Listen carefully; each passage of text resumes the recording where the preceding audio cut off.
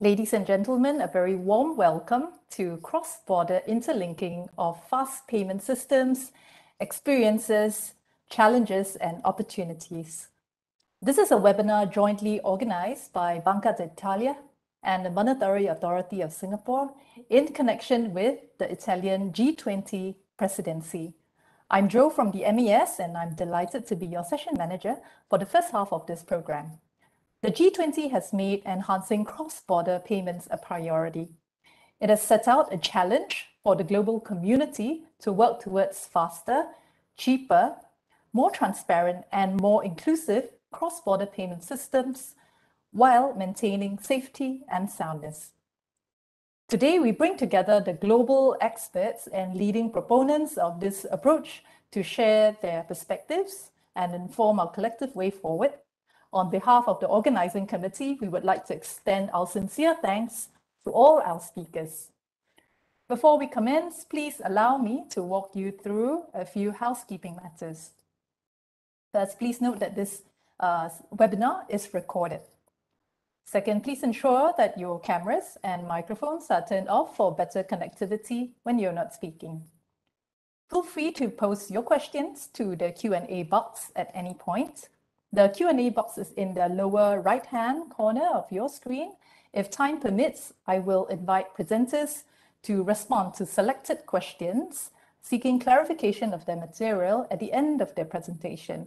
Now, broader questions on views and approaches will be taken at the general discussion towards the end of the session. In the event that you encounter any technical issues, please look for Andrea or Camilla in the chat, and they will assist you. I now have the privilege of handing over the floor to Mr. Luigi Canari, head of the Banca d'Italia's Directorate General for Markets and Payment Systems, to open this conference. Mr. Canari, please. Thank you, Jo, and good afternoon, good morning, good evening, depends on where you are.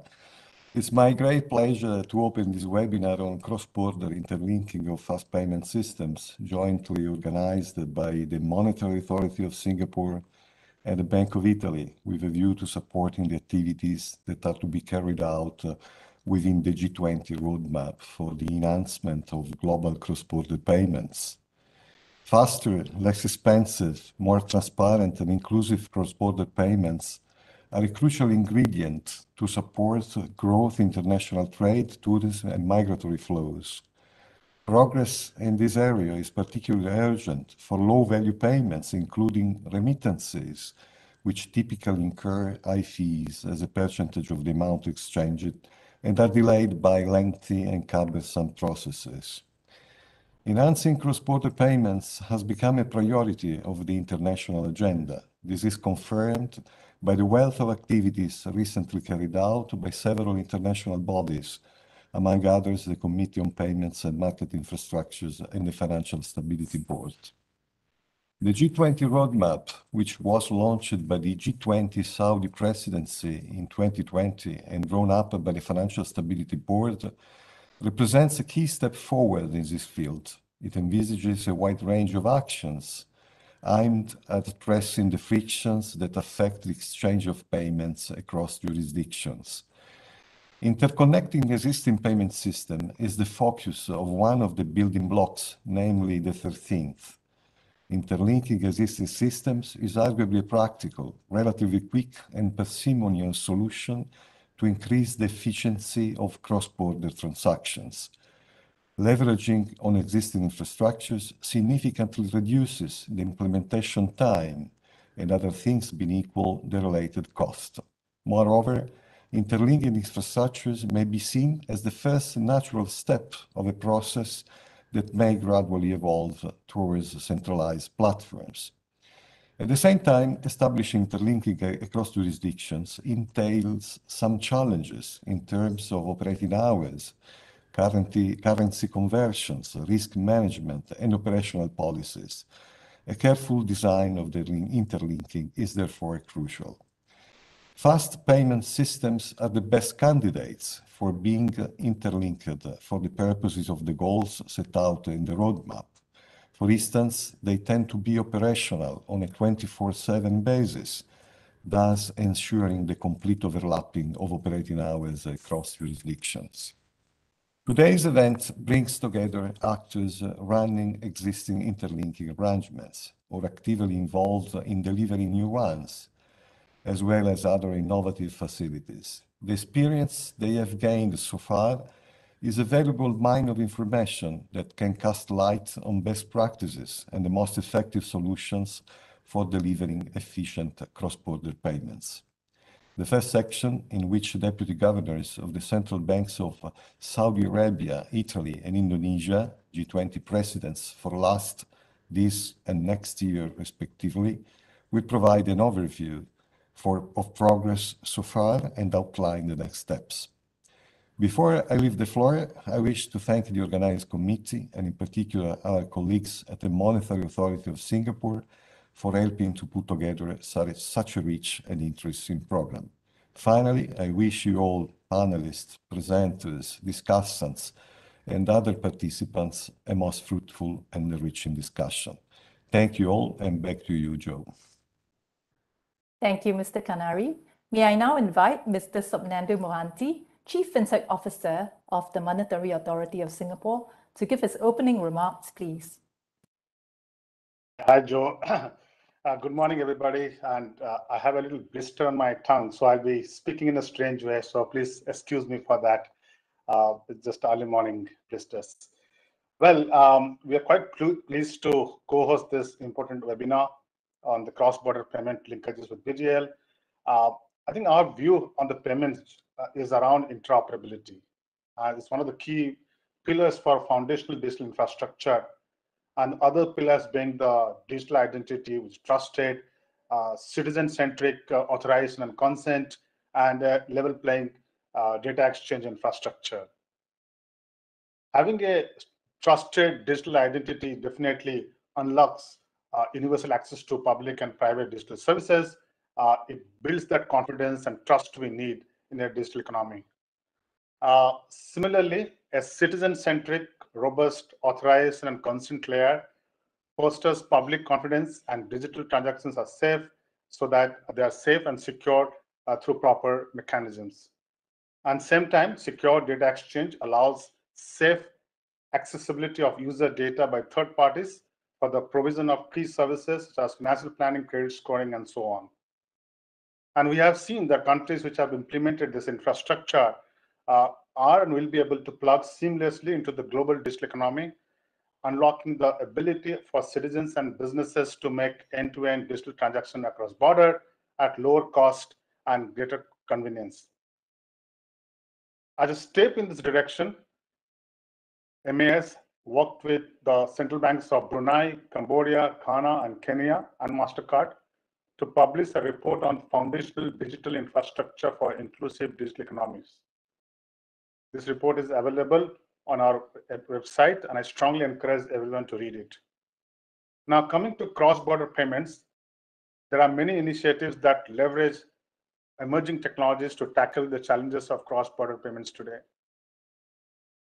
Central banks are encouraging these initiatives to premise on openness and interoperability. Solutions should not function in silos, so it has to interoperate. Standardized global protocols are key to interoperability, and the global community need to actively promote their adoption in systems design. MAS has applied these principles to our pay now linkages with our counterpart systems.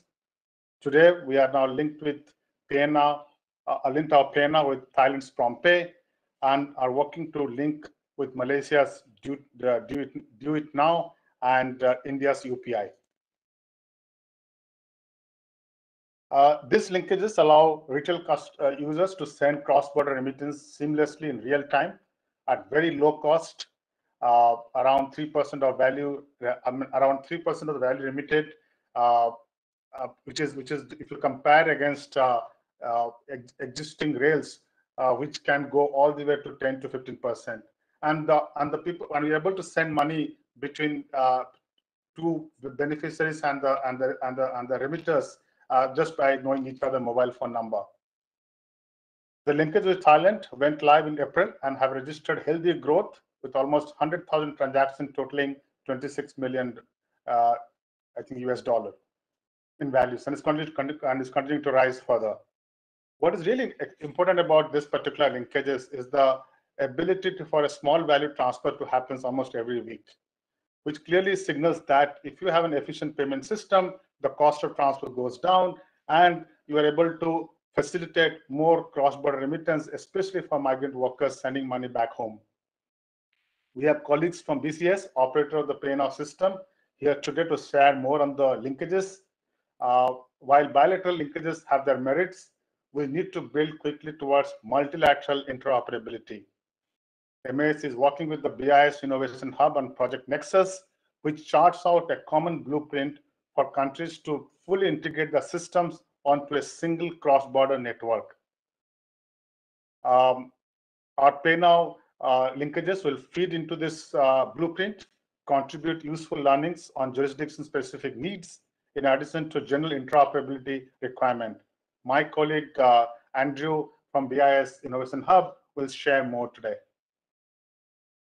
As we solve for faster, cheaper, and more efficient payments clearing systems, we need to think further ahead about addressing the deep-rooted issues of cross-border settlements and horizontals like AML and CFT requirement. MAS is working with a number of partners, including those participating today, to explore the use of blockchain solutions like wholesale CBDC to resolve this. And I am personally quite excited that that if we can find a DLT-based system which can especially tackle the settlement and clearing process, this can go in a long way to solve especially cross-border transfers operational inefficiency we have today. Our work today is one step in a long journey to unlock the ability for all users to send payments across the global instantly, securely, and with fees less than 1%. But that's quite a steep goal for all of us, because today getting below 1% cost for cross-border payment seems to be very difficult, because the best we could achieve is close to 3 to 2%. MAS remains keen to work with like-minded partners to bring about greater digital inclusion and interoperability of payments. With that, let me thank the BDL and today's speakers on their contribution to make this joint conference possible and beneficial for all of us. Thank Joe, and that's a short remark from my side. Back to you. Thank you, Chief, and we heard you loud and clear. Thank you so much. Now, the ongoing effort by countries to interlink their fast payment systems has played a key role in meeting the objectives outlined by the G20 Cross-Border Payments Roadmap. The roadmap was initiated by the Saudi G20 presidency in 2020, was advanced by the Italian presidency this year, and will be developed further by the Indonesian presidency in 2022. It is therefore fitting that we have senior representatives from the central banks of the G20 Troika here to give the G20 perspective. Now, please allow me to welcome Dr. Farhad Al-Dosari, Deputy Governor for Research and International Affairs at the Saudi Arabian Monetary Authority, Mr. Piero Cipollone, Deputy Governor of the Banca d'Italia, and Mr. Dodi Budi Waluyo, Deputy Governor of Bank Indonesia. Let me first invite Dr. Al-Dosari to take the floor. Dr. Al-Dosari, please. Thank you, Joe. Good morning, good afternoon, good evening to all. Let me start by thanking Banca d'Italia and also the Monetary Authority of Singapore for inviting us to speak in this event. Also thanking the Italian G20 presidency and the Financial Stability Board for their continuing work on the G20 Cross-Border Payments Roadmap. We acknowledge the importance of this work, and we emphasize the need for continuous cooperation between members to achieve the objectives of the roadmap and reach the milestones set. The work to date has been phenomenal, especially given the fact that many countries are still dealing with the pandemic. We have been significant we have made significant strides and reaching milestones in the G20 cross-border without any major delays, which reflects the will shared by most countries to enhance cross-border payments. We welcome the finalization of the target report to the G20 and their endorsement. This political endorsement is essential because public as well as private sector involvement and actions are key to achieve those targets. I believe targets are suitably ambitious, but they are definitely achievable by 2027. A key aspect of realizing our ambition that laid out in the roadmap would be the concept of interlinking of payment systems.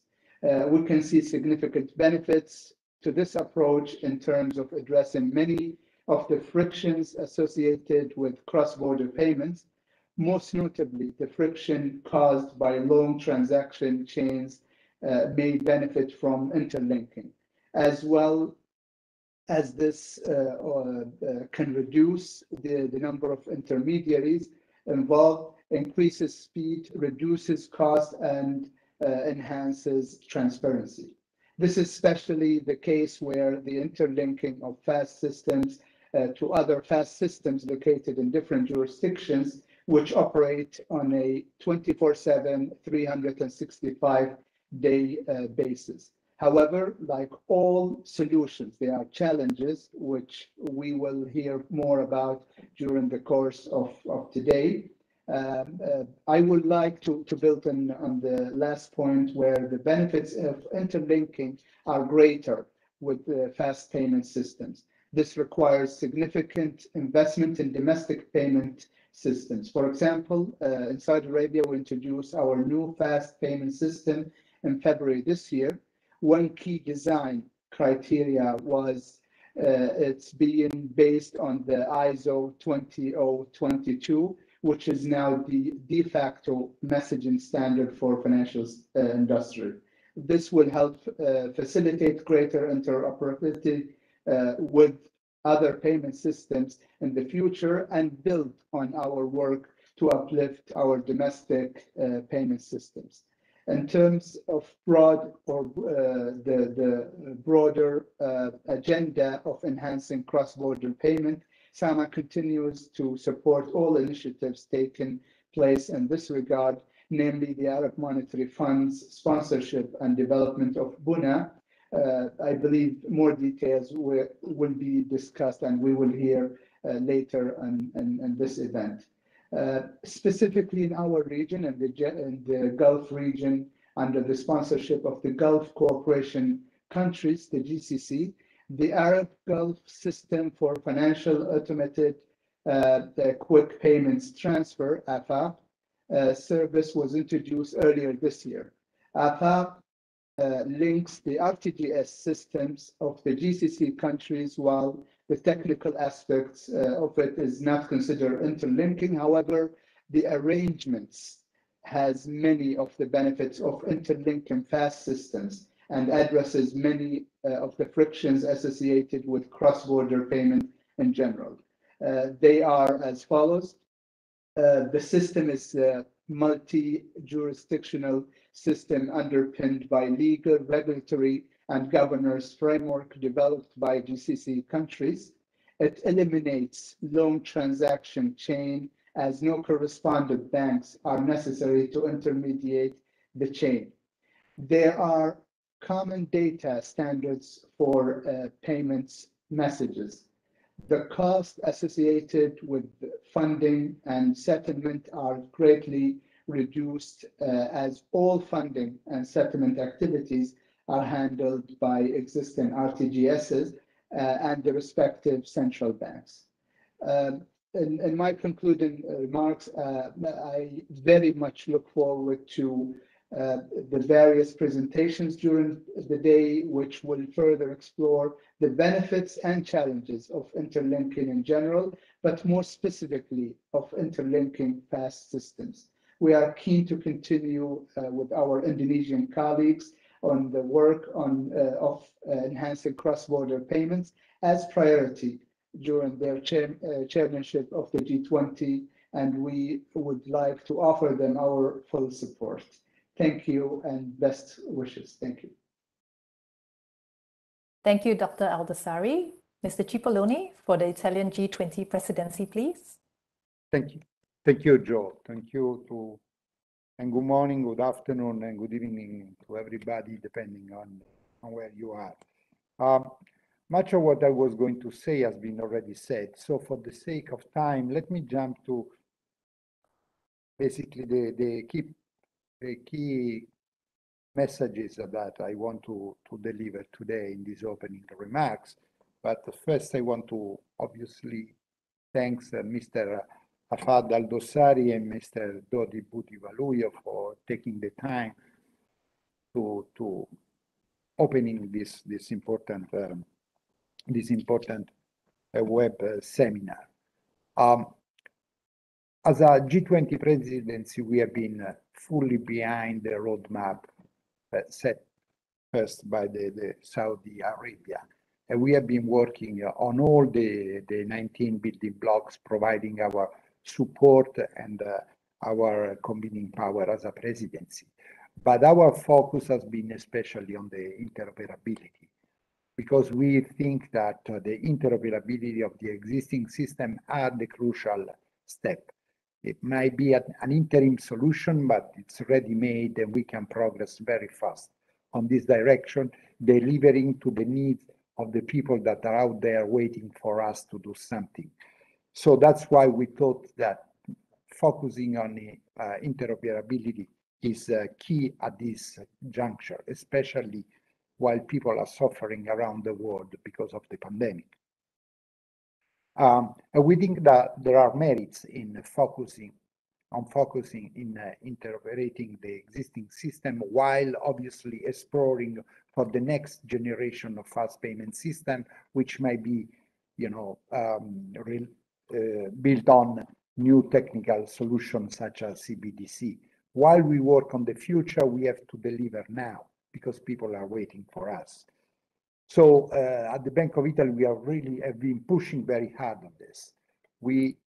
Back in September, we organized a major conference on this issue just to take stock of what has been done and put our political support behind this agenda. And we will support the upcoming Indonesian presidency for what we can to keep going along this line. We are working also at the bilateral level. We have been, as Mr. Al-Dosari just said, we had worked on linking TIPS, which is the European fast payment system, with the BUNA, and it's clear that can be done at the technical level. Can be done. It's not that hard. What we need is a political commitment to solve all the other issues. That is called the business interoperability that goes beyond the remits of the central bank. But the central bank can do much, especially by experimenting, learning, figuring out what the difficulties might be and how to overcome this. So we have to rely on our technical expertise to overcome the technical problem and rely on our political convening power to push our governments to do something on the business interoperability. I want to conclude, because I don't want to take too much of your time, by saying that experimentation, which is what we can do, it's not cheap. I mean, I know that it requires considerably human resources and human and financial resources, but I also think that they are well worth deploying to reap the benefits provided by interoperable payment system at the global level.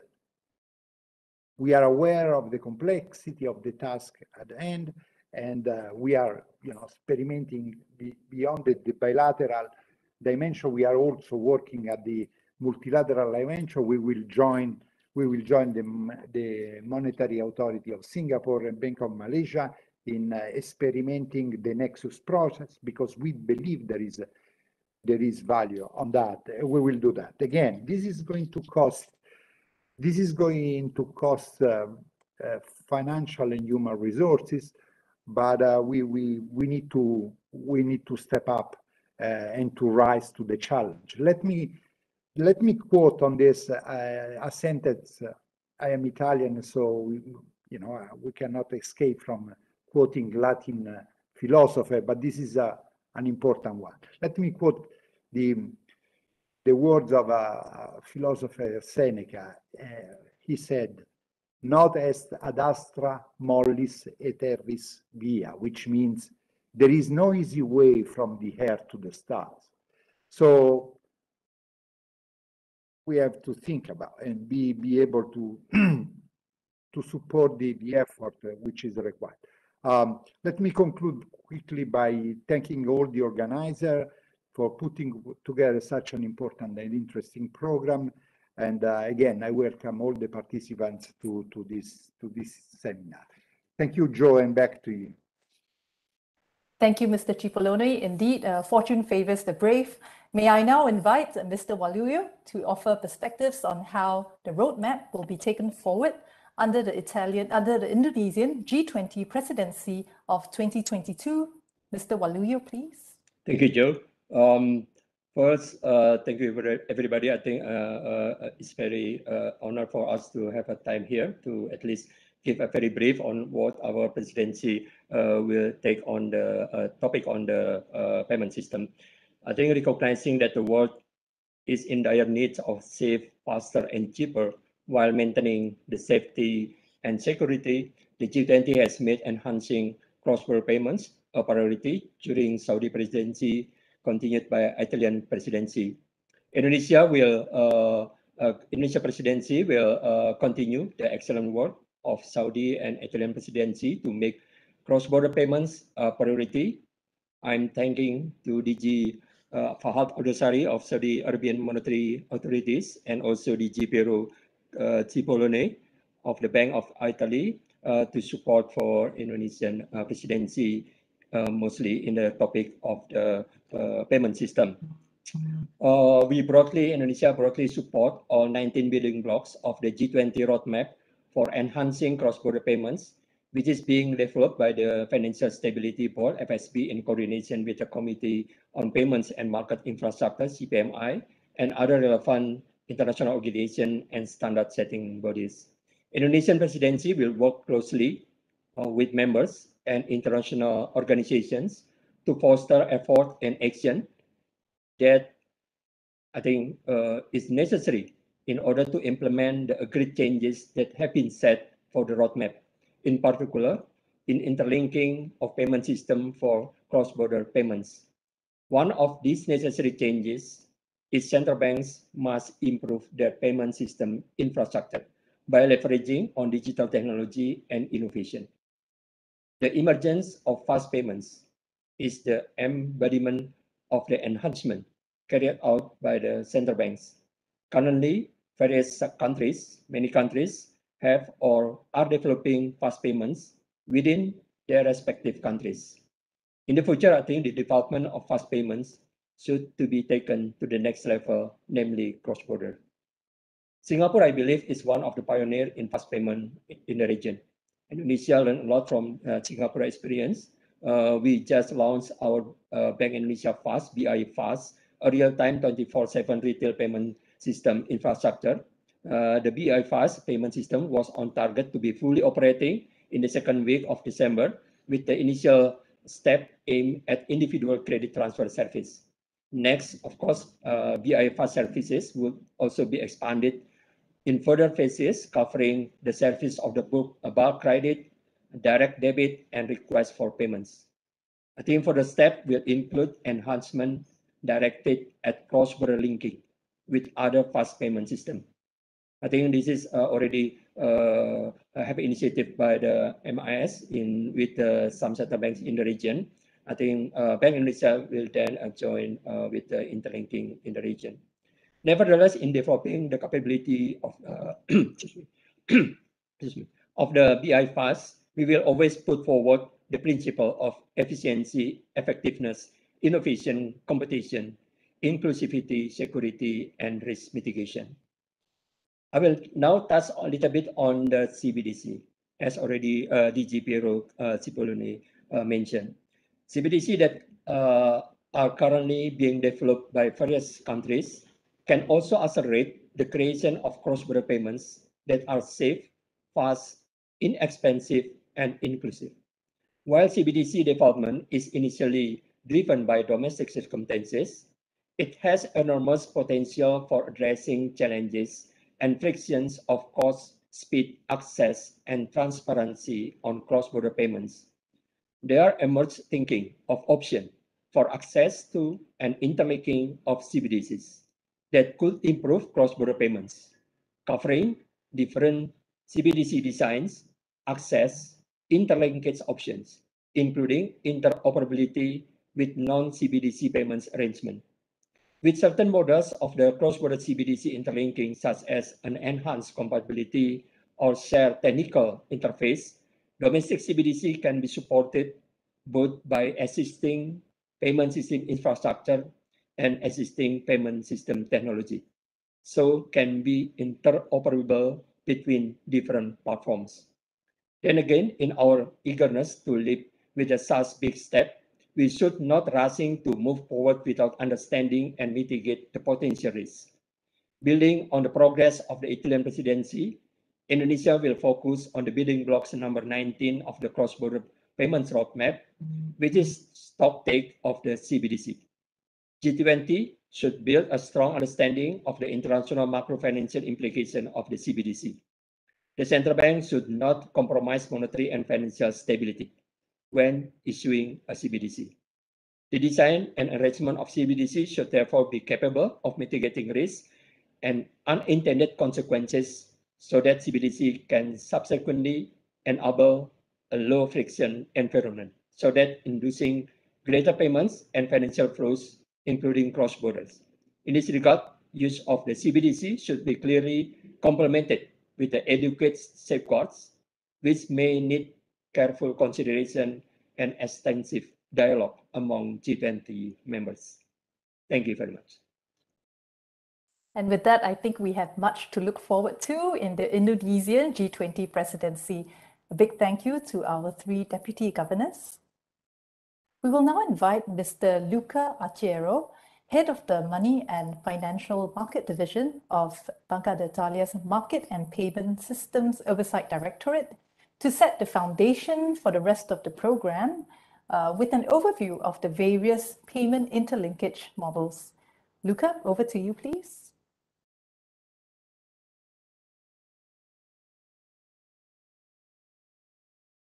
Sorry, can you hear me? Yeah. Yes, perfectly. Thank you. Many thanks, Joe, for introducing me to the webinar participants. And good morning, afternoon, or evening to everybody.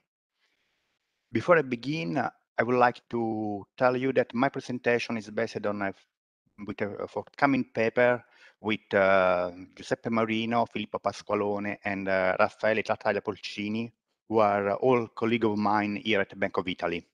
I wish to thank all of them for their precious suggestions and support in preparing these slides. Now, to jump into my presentation, let me stress once again that compared with domestic transactions, cross-border payments remain slow, costly, opaque, and less inclusive. This is why, because cross-border payments entails a high degree of complexity due to the many different parties involved in the transaction chain, the plurality of use cases and the underlying arrangements, the divergence in regulation and technical standards. Last but not least, conversion from one currency to another currency is often far from being an easy issue to be dealt with.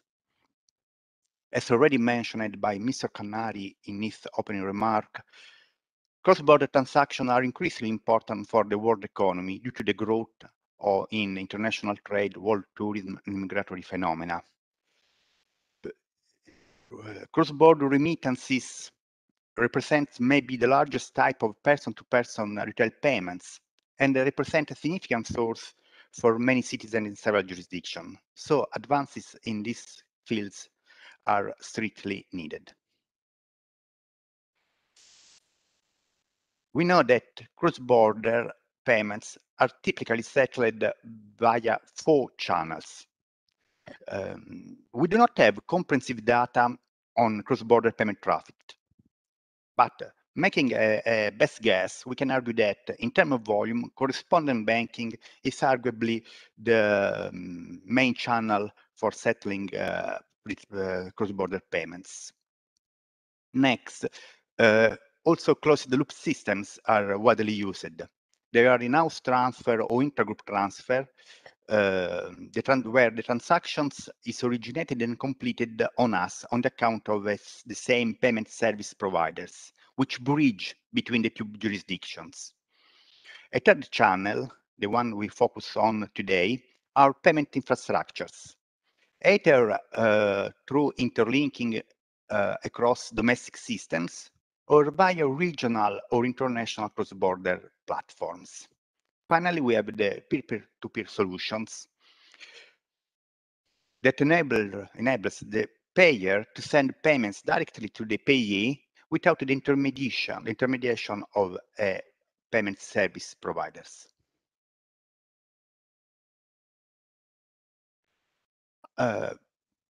It is reported that the payment infrastructures are not very widely used still for settlement of cross-border payments. This is reported also by Beck, Faruqi, and Shiramaki in their recent paper on the BIS quarterly review. Despite this, a significant contribution to the enhancement of cross-border payments can come from payment systems that are already the backbone of financial systems at the domestic level. In fact, their role is fully in the cross-border payment space, is fully acknowledged by the G20 roadmap that devoted 2 out of 19 building blocks to the payment infrastructures, namely the 13 to the interlinking and the 17 to the central platform. Despite their still limited usage, payment systems are fundamental for several reasons. First, the settlement of transactions in payment system as a rule take place in legal tender, in central bank money, which is the only settlement that is risk-free and ensures finality of transactions. And this is fundamental for financial stability and purposes. The payment systems are characterized by wide access due to the open, fair, and non-discriminatory access rules that allows a high degree of competitions within the financial system in providing payment services. Finally, the existence of a long-established oversight regime have contributed to the financial and operational soundness of such systems in line with well-defined international standards.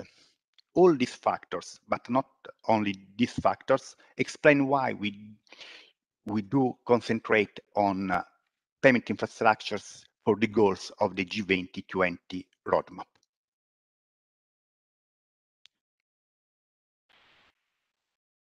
Let me now focus on interlinking and start with definitions. An interlinking can be regarded as a set of contractual agreements, including also technical and operational component that aims at enabling transaction among intermediaries from different jurisdictions without requiring these intermediaries to participate in the 2 payment system at the same times.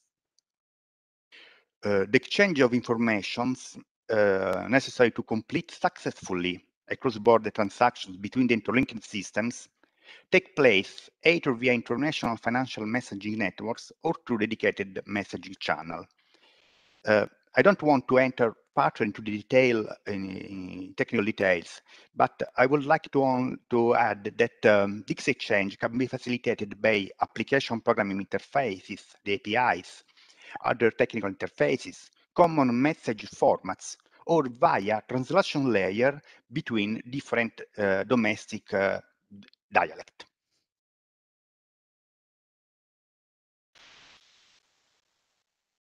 As already stressed by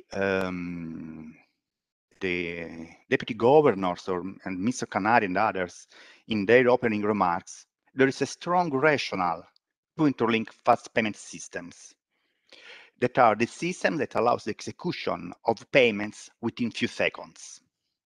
First of all, they are open 20 hours per day, 7 days per week, all the years. There are no bank holiday. So they can overcome one of the major frictions in executing cross-border systems, that is the lack of alignment in operating hours of RTGS systems due to the different time zones. In addition, fast payment systems are nearly brand new, so they are often based on the latest data and message formats. And thus they benefit from the harmonization effort produced at the international level.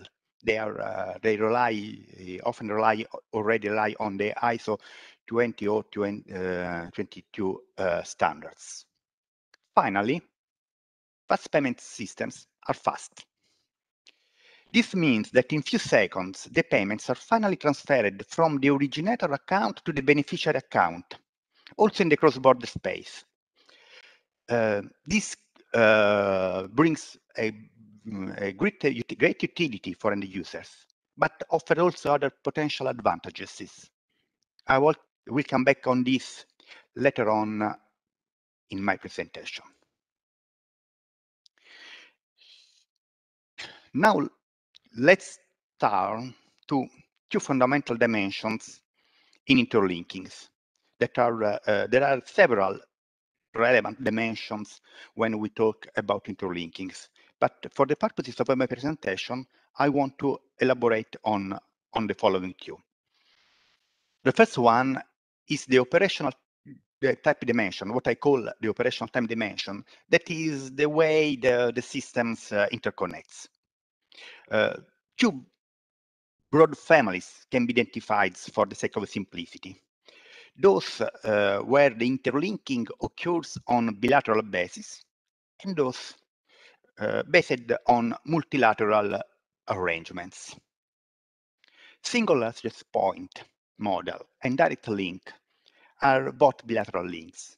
They connect mutually two jurisdictions per times. In other model, other arrangements allows the contemporaneous interlinking on several systems. This typically take place via the hub and spoke model, where a central platform, the hub, simultaneously links several domestic systems, the spoke.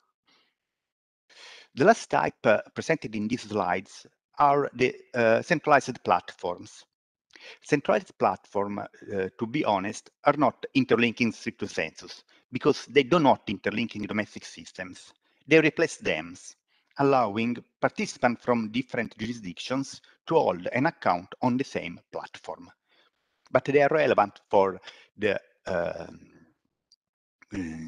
purpose of this presentation. There are other ways to link bilateral, on a multilateral basis systems through a net of bilateral direct links. There is a stylized model, sometimes referred as a spaghetti model, at least in the Eurosystem jargon, that is a multilateral arrangement where all the systems participating in the arrangements are mutually linked. It is apparent that linking together an increasingly large number of systems through a net of bilateral linkages entails an exponentially growing complexity as the number of the involved links increase. This make very difficult, challenging from an operational perspective to implement spaghetti model on a very large scales. A second way to create multilateral arrangements through direct links is through the so-called related links. that are systems connected to a chain of 2 or more direct bilateral links. Obviously, the extreme links of the chains, the systems that lies at the extreme of the chains are more and more distant as the number of systems included in the arrangement increases.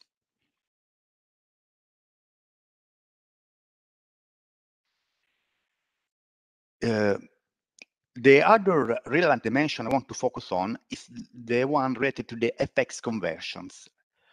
That is the point in the payment chain where the currency conversion takes place. Once again, we can group the interlinking arrangements into families.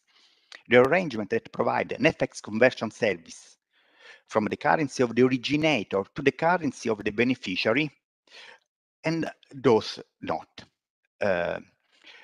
Belongs to the first class, the class that provide the conversion services, the cross-currency systems, where the payers, the bank of the payers and the banks of the payee are debited and credited in their respective currencies. An FX conversion takes place in the interbank space, in the arrangement space, through a settlement of a foreign exchange transactions.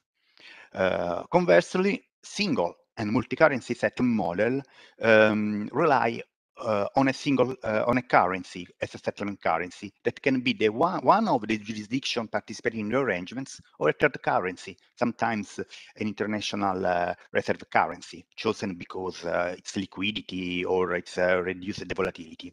FX conversion in this case is executed outside the arrangements.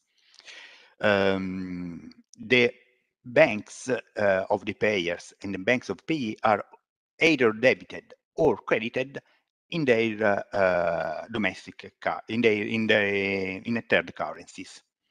But model have pros and cons. To be quick, we can say that when the arrangement are provided, when the FX conversion are provided within the arrangements, there is the transaction is faster and arguably more transparent for the users. This is more complex to be representationalized on the other ends, and there can be high liquidity cost for less traded currencies, according to the way the arrangement is built. On the other end, the other one can be deemed to be less efficient in terms of speed of the end-to-end execution of the payments, less transparent for the users, because the conversion takes place after the outside the arrangement, after the payment is received by the beneficiary PSP.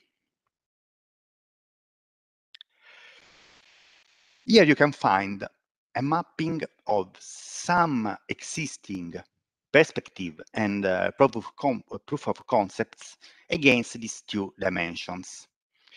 I want to beg your pardon for excluding arrangements across the world. This is not intended to be a comprehensive recollection of interlinking arrangements. However, I deem that it can provide some useful insights for our overview. As you can see, on the x-axis, I represented the two dimensions of the FX conversions, the two classes of FX conversions, and on the y-axis, the two axes of the operational types. As you can see, the arrangements, the interlinking arrangements tend to aggregate into well-defined clusters. More precisely, bilateral interlinkings to be associated with FX conversion within the arrangements. Multilateral interlinkings instead tend to be associated with FX conversion provided outside the arrangements. To my mind, this polarization appears to be saying that while a global net of bilateral link among existing systems could be operationally challenging, centralized solutions are likely to incur in difficulties in delivering a quality of services in terms of FX conversion comparable to that provided by tailored bilateral arrangements, at least on certain corridors that are pairs of jurisdiction involved in a cross-border payment transactions. This is explained because of liquidity cost associated to FX volatility of less traded currencies and yes. Okay, so what we can infer from the previous mapping? We have seen that generally centralized platforms do not allow for FX conversions, which has to be performed inside the arrangements. This can mean that the players from jurisdictions with liquid currencies and large reciprocal flows could have an incentive and already had an incentive to set up bilateral links ensuring FX conversion, because this solution deliver a greater utility to the users. This will deprive the potential global multilateral solutions connecting all the jurisdiction across the world from its most profitable corridors. It is like the cream skimming in the business space.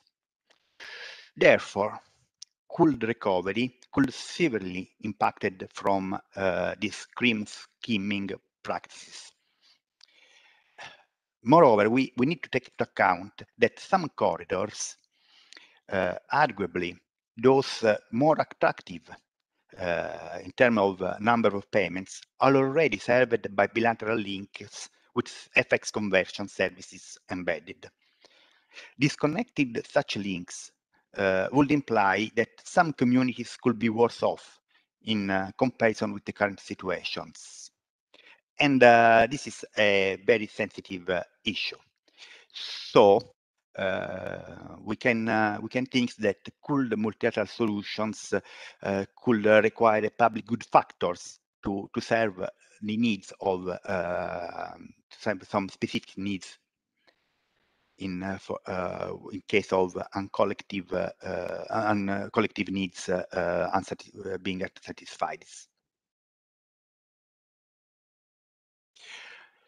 Let me now elaborate on possible way forwards. A first reflection is on the possibility of using a different FX approach. I already mentioned that cross-currency volatilities and liquidity is a pain point for FX conversions because of high volatility imposes high liquidity costs. Accordingly, we could think to use currency baskets, because averaging through different exchange rates smooths volatility. Moreover, a basket could be engineered on purposes, depending, for example, on the geographical scope of the platform. A potential candidate for this role could be the special drawing rights, the international SDR, the international reserve assets created by the IMF in 1969 and based on a basket of 5 major currencies.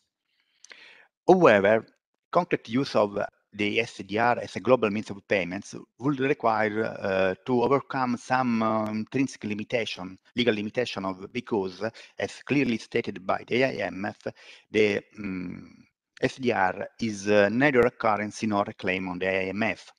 Other solutions based on CBDC are still to be fully explored.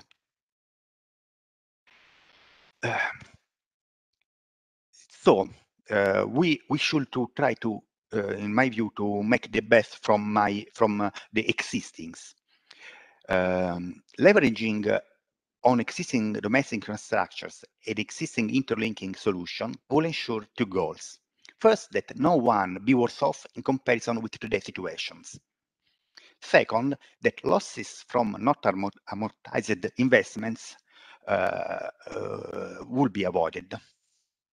Accordingly, in my view, a global payment network could be built around a mix of regional platforms connected via bilateral links or multilateral hubs and spoke solutions, and also related links linking some domestic systems to the global net, to a node of the global net. Each link could provide or not for the FX conversion mechanism according to the specific needs and limitations of each corridors. Something like that. I know that this is not like a piece of art by Rembrandt or Michelangelo, but hopefully it is enough to convey the idea. We have regional platforms, domestic systems connected by a variety of solutions. It is apparent that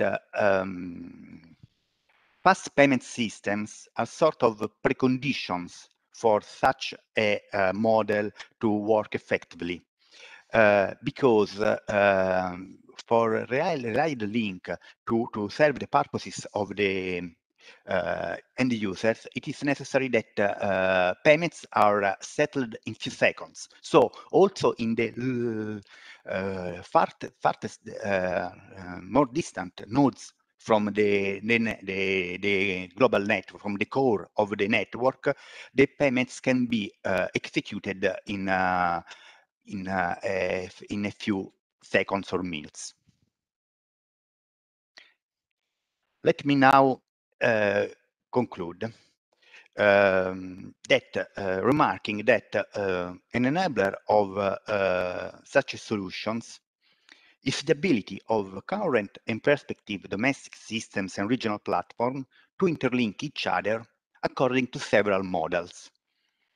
In this way, let me quote the example of TIPS. TIPS is the Eurosystem platform operated by the Bank of Italy on behalf of the Eurosystems for the settlement, created for the settlement of instant payment in euro.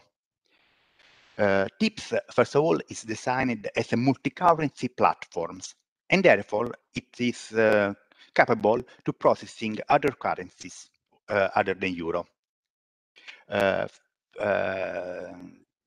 TIPS could allow settlement, cross-currency settlement of payments in several models. It can host currencies in its platforms, so it can host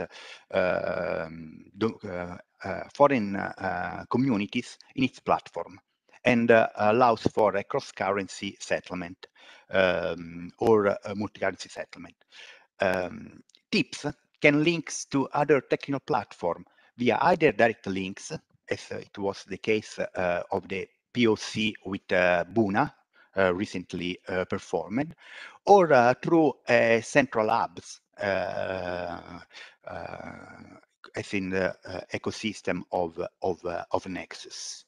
Therefore, solution like TIPS, flexible solution like TIPS, appears well suited to be functional for to be an effective node of a global payment network.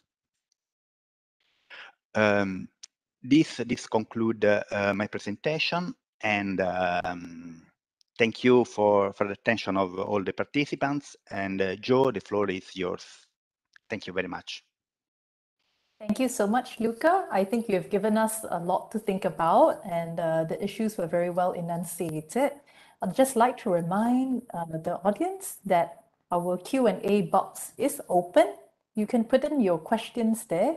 Now, if there are specific questions for the presenter, if we have time, we'll take them after the presentation. Now, for general questions, we will take them at the general discussion. Do make use of the Q&A box. Now, let's take a more detailed look at the initiatives to link fast payment systems across borders. First up, we have a presentation on the ongoing work to link TIPS and Buna. I'm pleased to invite Mr. Giancarlo Esposito, Head of Payments, Cash Management and Open Banking at Banca Intesa Sanpaolo, and Mr. Faisal Al-Hujawi, Chief of Strategy of Buna, to share more with us on this ambitious undertaking. I understand that Faisal will go first. The floor is yours, please. Thank you very much, Joe. It's a great pleasure to be here. If you don't mind just giving me sharing rights so I can share my presentation. No worries. I think Camilla will give you sharing rights in a moment. Should be okay now. Did you receive the Yes. message? Okay. Thank you.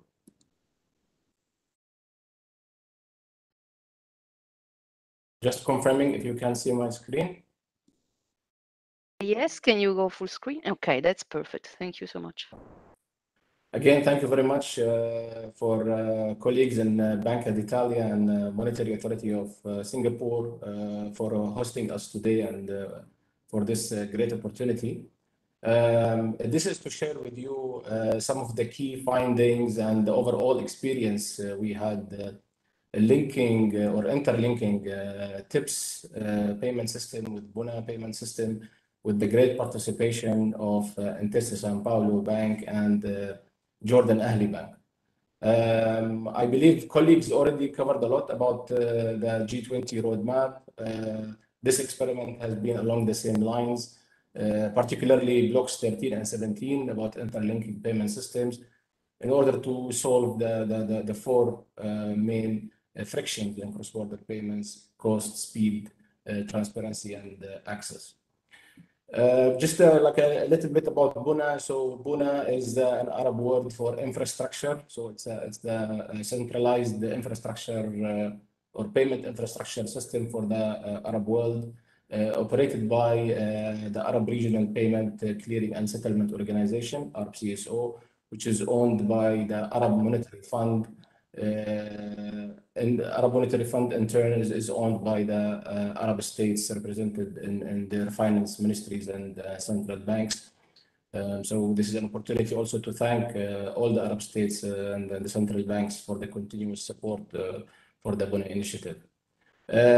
So this experiment, basically, we joined hands with Banca d'Italia to create a proof of concept, whether interlinking between totally separate instant payment systems can take place and what are the key considerations and challenges. Obviously, we kept in mind that this has to be, by nature, it's a cross-border. By nature, it's a cross-platform, but also we wanted it to be cross-currency to make sure that we can experiment the maximum number of aspects.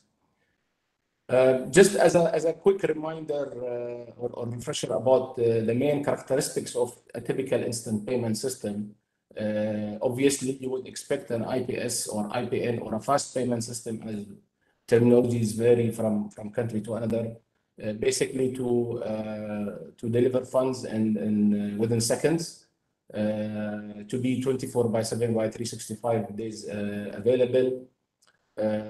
Obviously, they can be agnostic, low volume, high volume. In some particular markets, they are more towards low volume, like P2P, for example. End-to-end tracking is a key, and usually instant payment systems also are diverse in terms of the different use cases and sub-use cases. So you can do a credit transfer, you can request for a payment, you can send to an alias like a nickname or a mobile number. So these are the typical characteristics of an instant payment system. If we take TIPS and Buna, a typical flow will look like this. There's an originating bank and a receiving bank with the IPS infrastructure in the middle. So the first step would be to instruct the payment by the originating bank. The IPS infrastructure validates that payment. If all checks go successful, the payment gets forwarded to the receiving institution. The receiving institution confirms back, and usually end-to-end confirmation is a key for a success of an IPS system. If that confirmation is received successfully by the IPS infrastructure, it settles the payment and confirms that settlement back to the to the payment originator or the originating bank. Now, let's put this into a cross-border context, and this was the main objective of this experiment. You will get the following characteristics. Obviously, we went with a remittance use case because if we look at the landscape today, remittances probably are the most visible and clear use case that is impacted by the 4 frictions of cross-border payments. And post comes obviously as number 1, as we know. It has the highest cost compared to the other types of payment. So we wanted to give that a priority in our experiment. Instant delivery, cross-currency. So we did the experiment from European region, from Italy to Abuna region, Jordan, with the participation of 2 leading banks, Intesa Sanpaolo and Jordan Ahli Bank. Obviously, due to the nature of both systems, and also we wanted to make sure that the POC comply with the global trends. We made sure that ISO 20022 is the way to conduct the messaging between the systems. We conducted it in terms of connectivity over the SWIFT network, particularly the AGI infrastructure for both connectivity and security.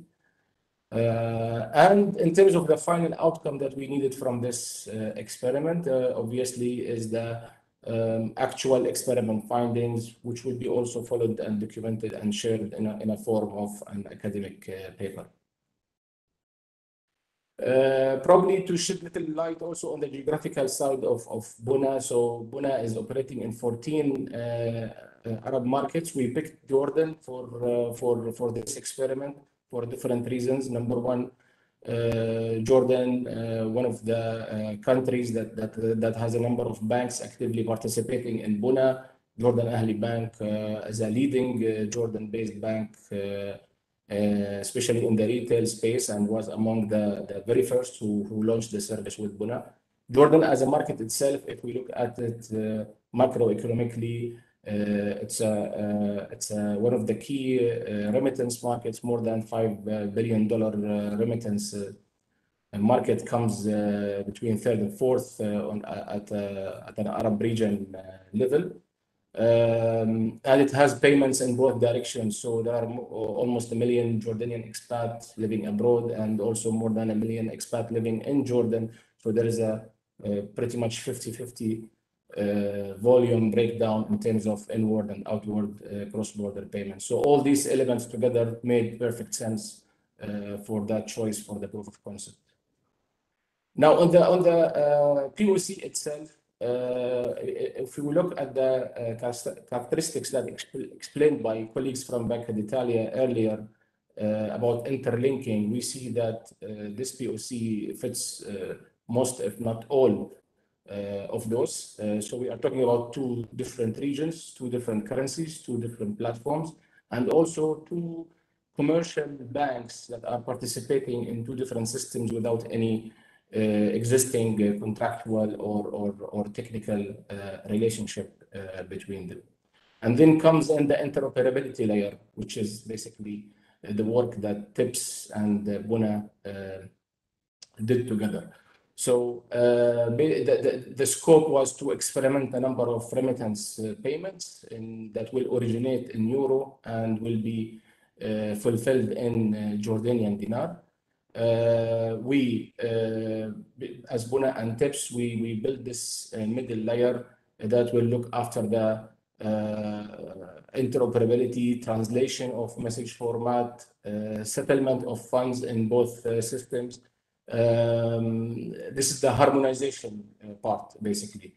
We try to find and build the harmonization that is needed for these 2 foreign payment systems to understand each other and interlink with each other.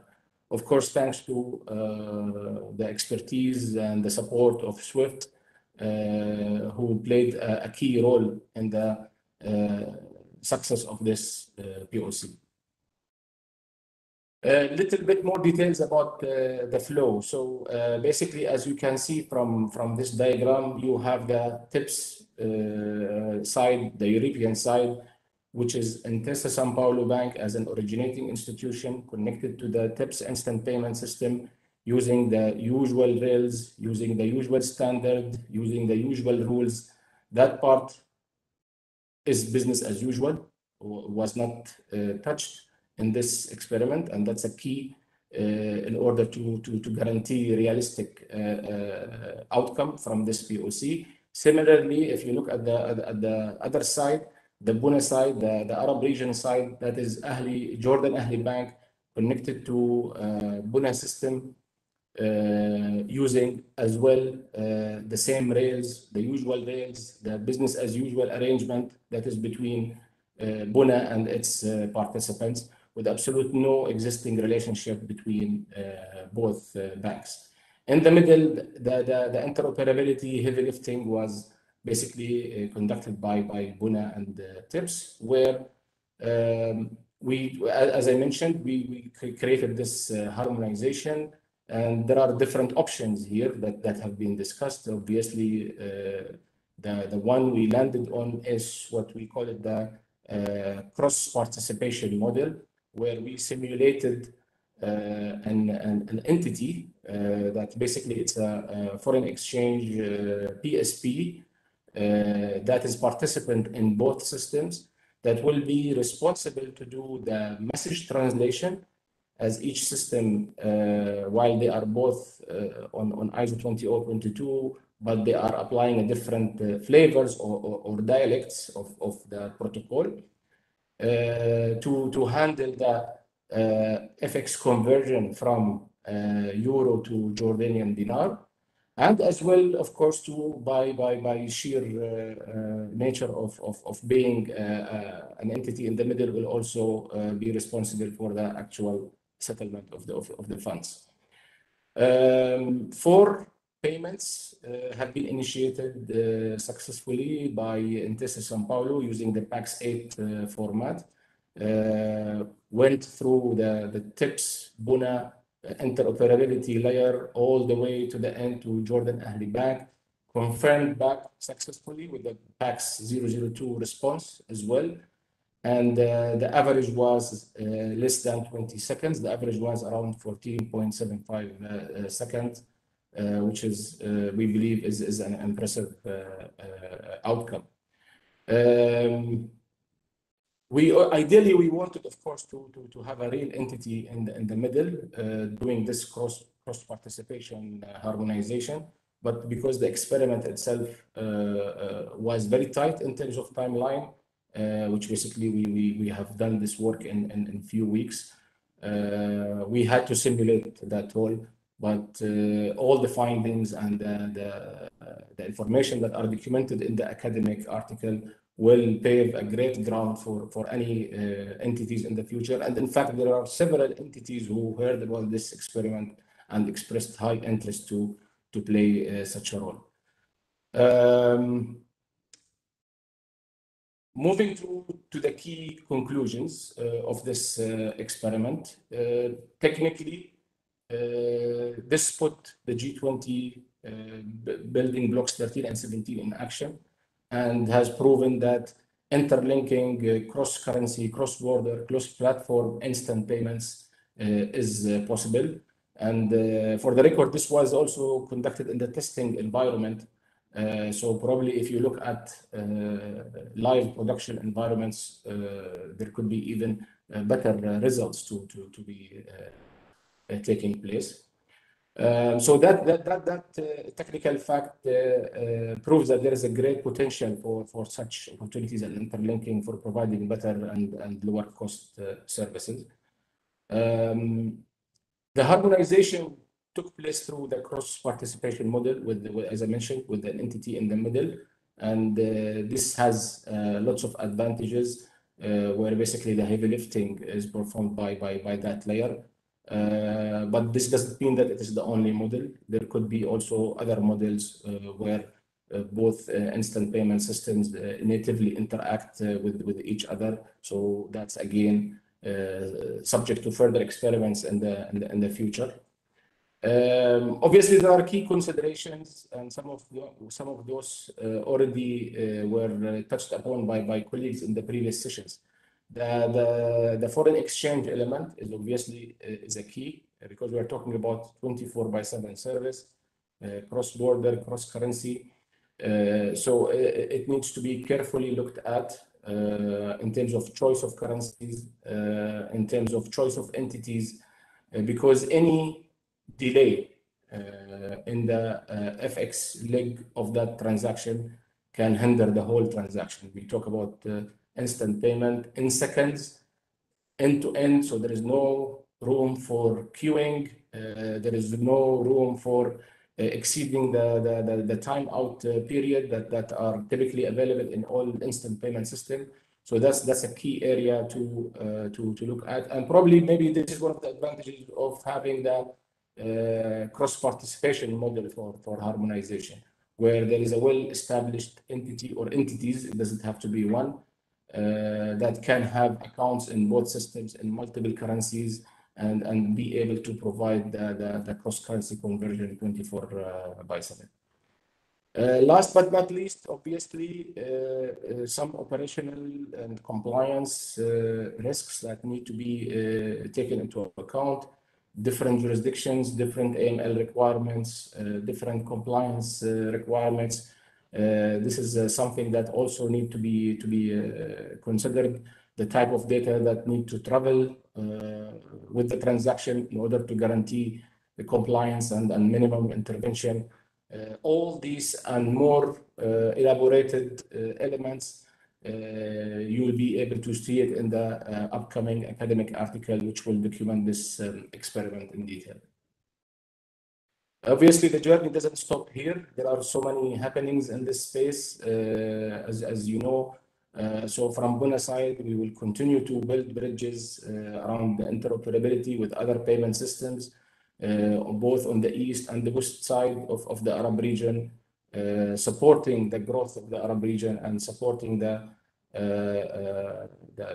key ties in terms of relationships and remittances. Obviously, special focus also on interlinking instant payment systems within the Arab region, and lots of these conversations are started to materialize. Similarly, obviously, from TEP's side, several initiatives are happening. The Swedish krona, as an example, on the tie-up with the Riksbank, something very interesting to keep an eye on. And last but not least, we've all seen the BIS blueprint, and I think colleagues from BIS Innovation Hub will be talking in more details later. We are also in discussion with them. We hosted them in our workshops, and we look forward as well to explore that path with them.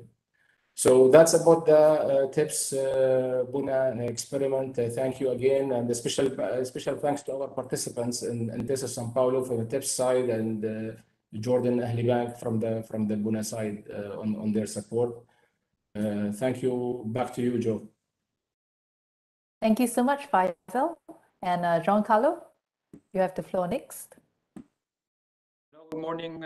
Good morning, everyone. Thank you very much for inviting me today. And I hope that you are able to see my desktop, my presentation. Just go full screen. Perfect. Thank you. Okay. Thank you very much. So just a few words about Intesa San Paolo. We are the biggest Italian bank. We are leading all the segments with more than 22% in customer deposits and 21% in customer loans. We have more than 4,700 branches all over Italy, with more than 13.5 million.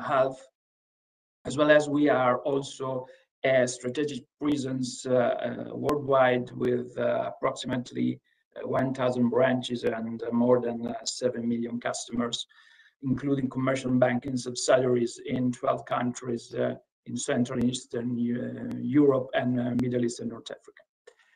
Just a quick look of our international network. So we are present across 25 countries, serving corporate customers, four corporate banks, 14 international branches, 4 corporate hubs, and 11 representative offices.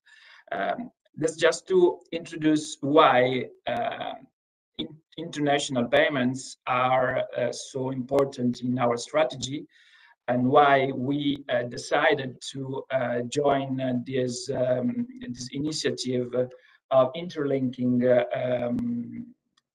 payment systems. Just a quick overlook of what we have done in instant payments so far. We launched SCT Inst in Europe in November 2017. We were just one of the first 4 banks to launch the to adhere to the new schema. Starting from today, also we are formally and in production applied also to TIPS like ACH, and we are now performing more than 10% of the total amount of credit transfer as SCT Inst. And if you consider just the retail part, this amount is higher, is much more higher than 10%. Looking to the cross-border payment scenario, we know that it's being hit by structural changes nowadays. The new innovative and aggressive competitors are coming. The technology is improving, and we are facing new opportunities. New use cases and customer habits are emerging due to the pandemic, but not only. We have seen also habits that are growing, that were growing also before the pandemic, and is shifting to real time for everything. And also, of course, an increasing regulatory pressure. This scenario is the very interesting presentation made by Mr. Acero before was presenting.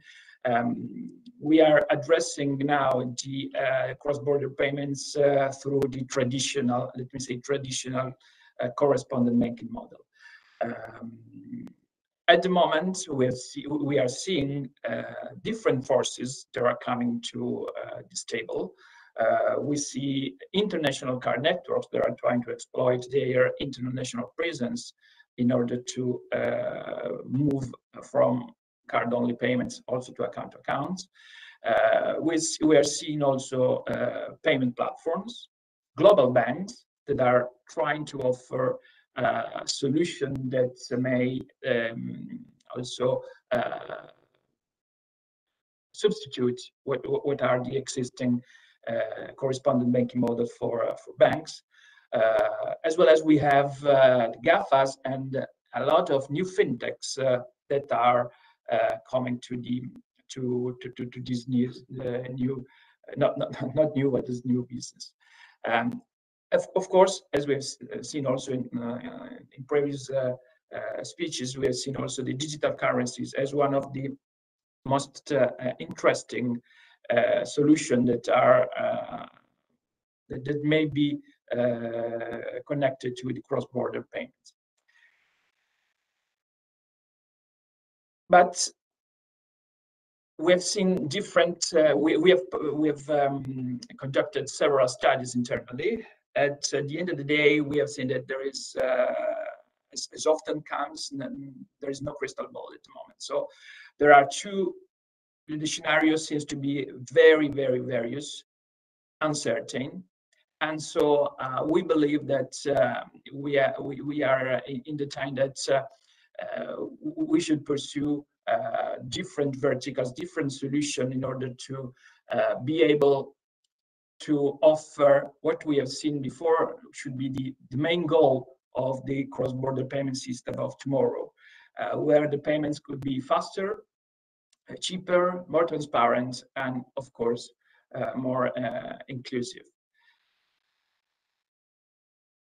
So we were very, very happy to join Buna to perform this POC.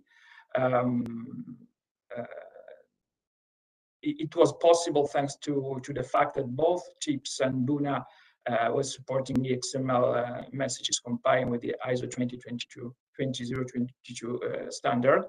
There were some gaps, of course, between the two structures, but the interoperability was still possible, just without distorting the messages, just converting them.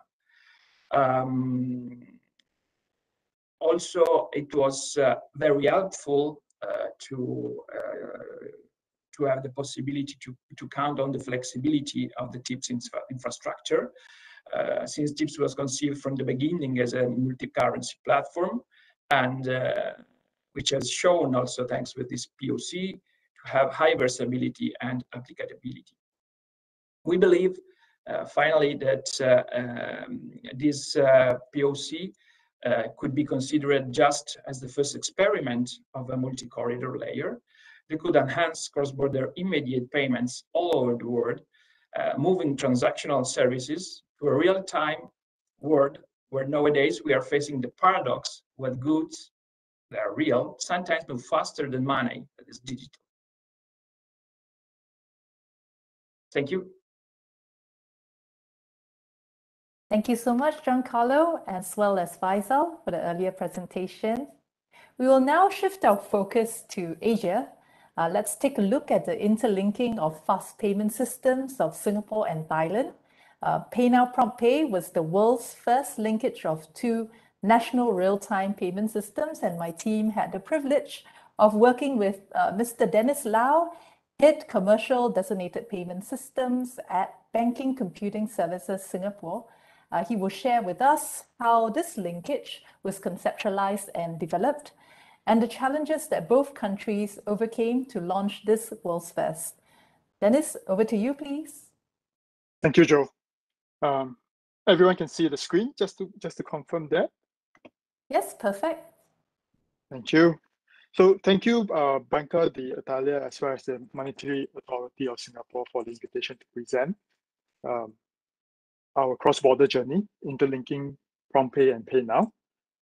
So just to start off, both countries' vision for this was to enhance on the customer's convenience for cross-border payments and remittance through switch-to-switch model, which is fast, secure, and cost-effective.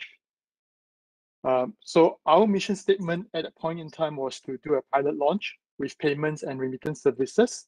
And we managed to do this in April 2021 with the strong support of the regulators as well as the domestic payments provider and the banks involved. So just to share, from a guiding principles perspective, there were 5 of them that we have followed. So the first one would be promoting ASEAN payment connectivity. So we had that in mind. And then we wanted to make sure that we are using open infrastructure as well as providing the interoperability to facilitate convenient and cost-saving payments, as well as remittance channels. On top of that, this would then encourage competition and innovate services that leverage on this same infrastructure linkage. And we have to comply with the laws and regulations of each jurisdiction, including AML, CFT, risk management, consumer protection, etc. With that, we establish a pilot project and the use cases for other linkages. And then we can reuse that same template for all our other ASEAN countries. So to start with that, we actually came up with a target operating model. We managed to get banks who can represent Singapore, banks who can help to be pilots in the Thailand side. And we had 3, DBS, OCBC, as well as UOB. At the Thailand side, they've managed to get Bangkok Bank, Kasikorn Bank, Thai Bank, and Siam Commercial Bank. And we also agreed on available channels in terms of using the mobile app or internet banking. The use case was to address a peer-to-peer, that being the first. And we wanted to make sure that having that transfer being made easy using a mobile phone number as a preferred proxy. So to mitigate any risk as well as managing the transfers, any industry payments limit is based on 25,000 baht. From Singapore perspective, that's about 1,000 Sing dollar. And the pricing commercials were then based on sending bank, quoting and executing bid. But otherwise, from a settlement model perspective, it's a many-to-one settlement. One settlement bank for each currency at each country, and then it is consolidated outgoing payments based on local currency. So the payments notifications, which is a very key part of any real-time payment systems, following current bank's practices. Basically, what it means is if I'm sending a money across to Thailand side, Thailand would then notify the receiver that the money has been received. But otherwise, we do not do any refund and returns. Those are not applicable. And we follow the existing bank practices for any recourse if needed. So a simplified flow of how a cross-border transaction flow, inclusive of the proxy, comes about. If you follow the red line, first, the Singapore participant having to send to the Thai participant would then do a lookup based on a Thai number. That would then be sent across to the countries. Relevant domestic player would then resolve that proxy, provide a lookup details, and then coming back to the Singapore participant. But otherwise, once that is approved, or rather once that is agreed on, understanding who we are sending to and that final name, the bank would then send the initiating a funds transfer to the cross-border end. So the funds would then be taken as the blue lines, if you see here. This would then be sent. Thailand side would then accept that fund transfer, return a confirmation of the acceptance, and that will come back to the Singapore end to give a confirmation. So just to share at the bottom here, this gives a flavor of what's that status, where is it being accepted, and how the transaction will appear in the settlement file. So as I shared earlier, we also look at how to handle in terms of the AML, CFT, because of the way Singapore does it, the way Thailand does it, they are different. This is done at different layers. From Singapore to Thailand end, if you notice, the Thai side actually does it a bit differently. They do it at the lookup area. At the Singapore end, we actually do up at the payment area. Similarly, for Thai to Singapore, Thailand would then send the information to us. They will do it just before sending that payment, and Singapore will only do it at the receiving part of the payment. Otherwise, from a legal and governance framework perspective, we have now gone into what we call the BAU or mature phase, where there's a joint oversight panel being set up. And the legal structure is where a multi-party agreement covering the operating rules, the joint governance matters, appointment of operators, as well as scheme and settlement rules. This is signed with the participating banks and the operator, where one of the participating banks is actually a settlement bank. So the operating rules would then cover the roles and responsibility of all the participants, the operator, the commercial terms, as well as the operational service level agreements and any dispute resolutions. Lastly, some key learnings from this implementation is the first one is understanding of use cases. I like to use this term called same but different. And what it means is this. If you have understanding of how Thailand, what Thailand is using in terms of their system and the Singapore system, we are very similar. We use the similar product, but yet the way we use it are slightly different. So for example, in Thailand, they do more of what we call finality of payments. In Singapore, we do handle a slightly different use case, what we call technical timeouts, and that will give a slightly different processing processing status. And that's why the need to understand use cases is important. Alignment of that is important. The legal and regulation requirements, obviously you need to factor that timing needed for this difference. Both countries having slightly different laws, slightly different regulation requirements. You need to factor that in when you are starting to embark on this project. The third one is a constant and frequent engagement with key stakeholders. This helps because we had the regulators joining us in the engagements. We had the banks who are the key participants joining the engagement. Having the discussion, sitting at the table together to discuss brings us across the line easier. So that is important. Item 4 is more towards planning and scenario handling. After understanding the use cases, we needed to address all angles where possible on the paper to understand how we can handle where the breakage is based on the flow, what will happen, what are the different, what I call reason code return, exception handling, because real-time systems really depends on exception handling a lot. Lastly, testing, and testing. I can't stress this much. We are connecting 2 country systems and having more testing wouldn't hurt. Thank you.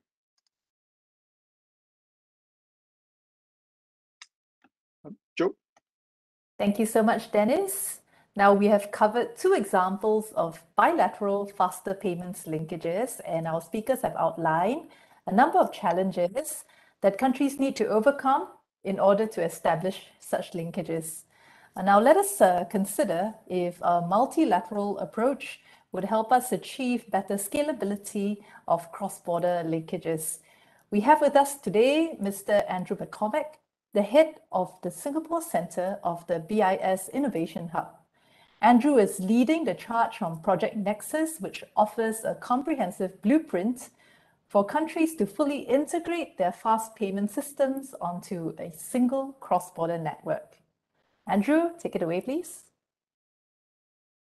Hi, Joe. Thank you very much. I guess I'm to share my own slide, so just give me 1 second, please.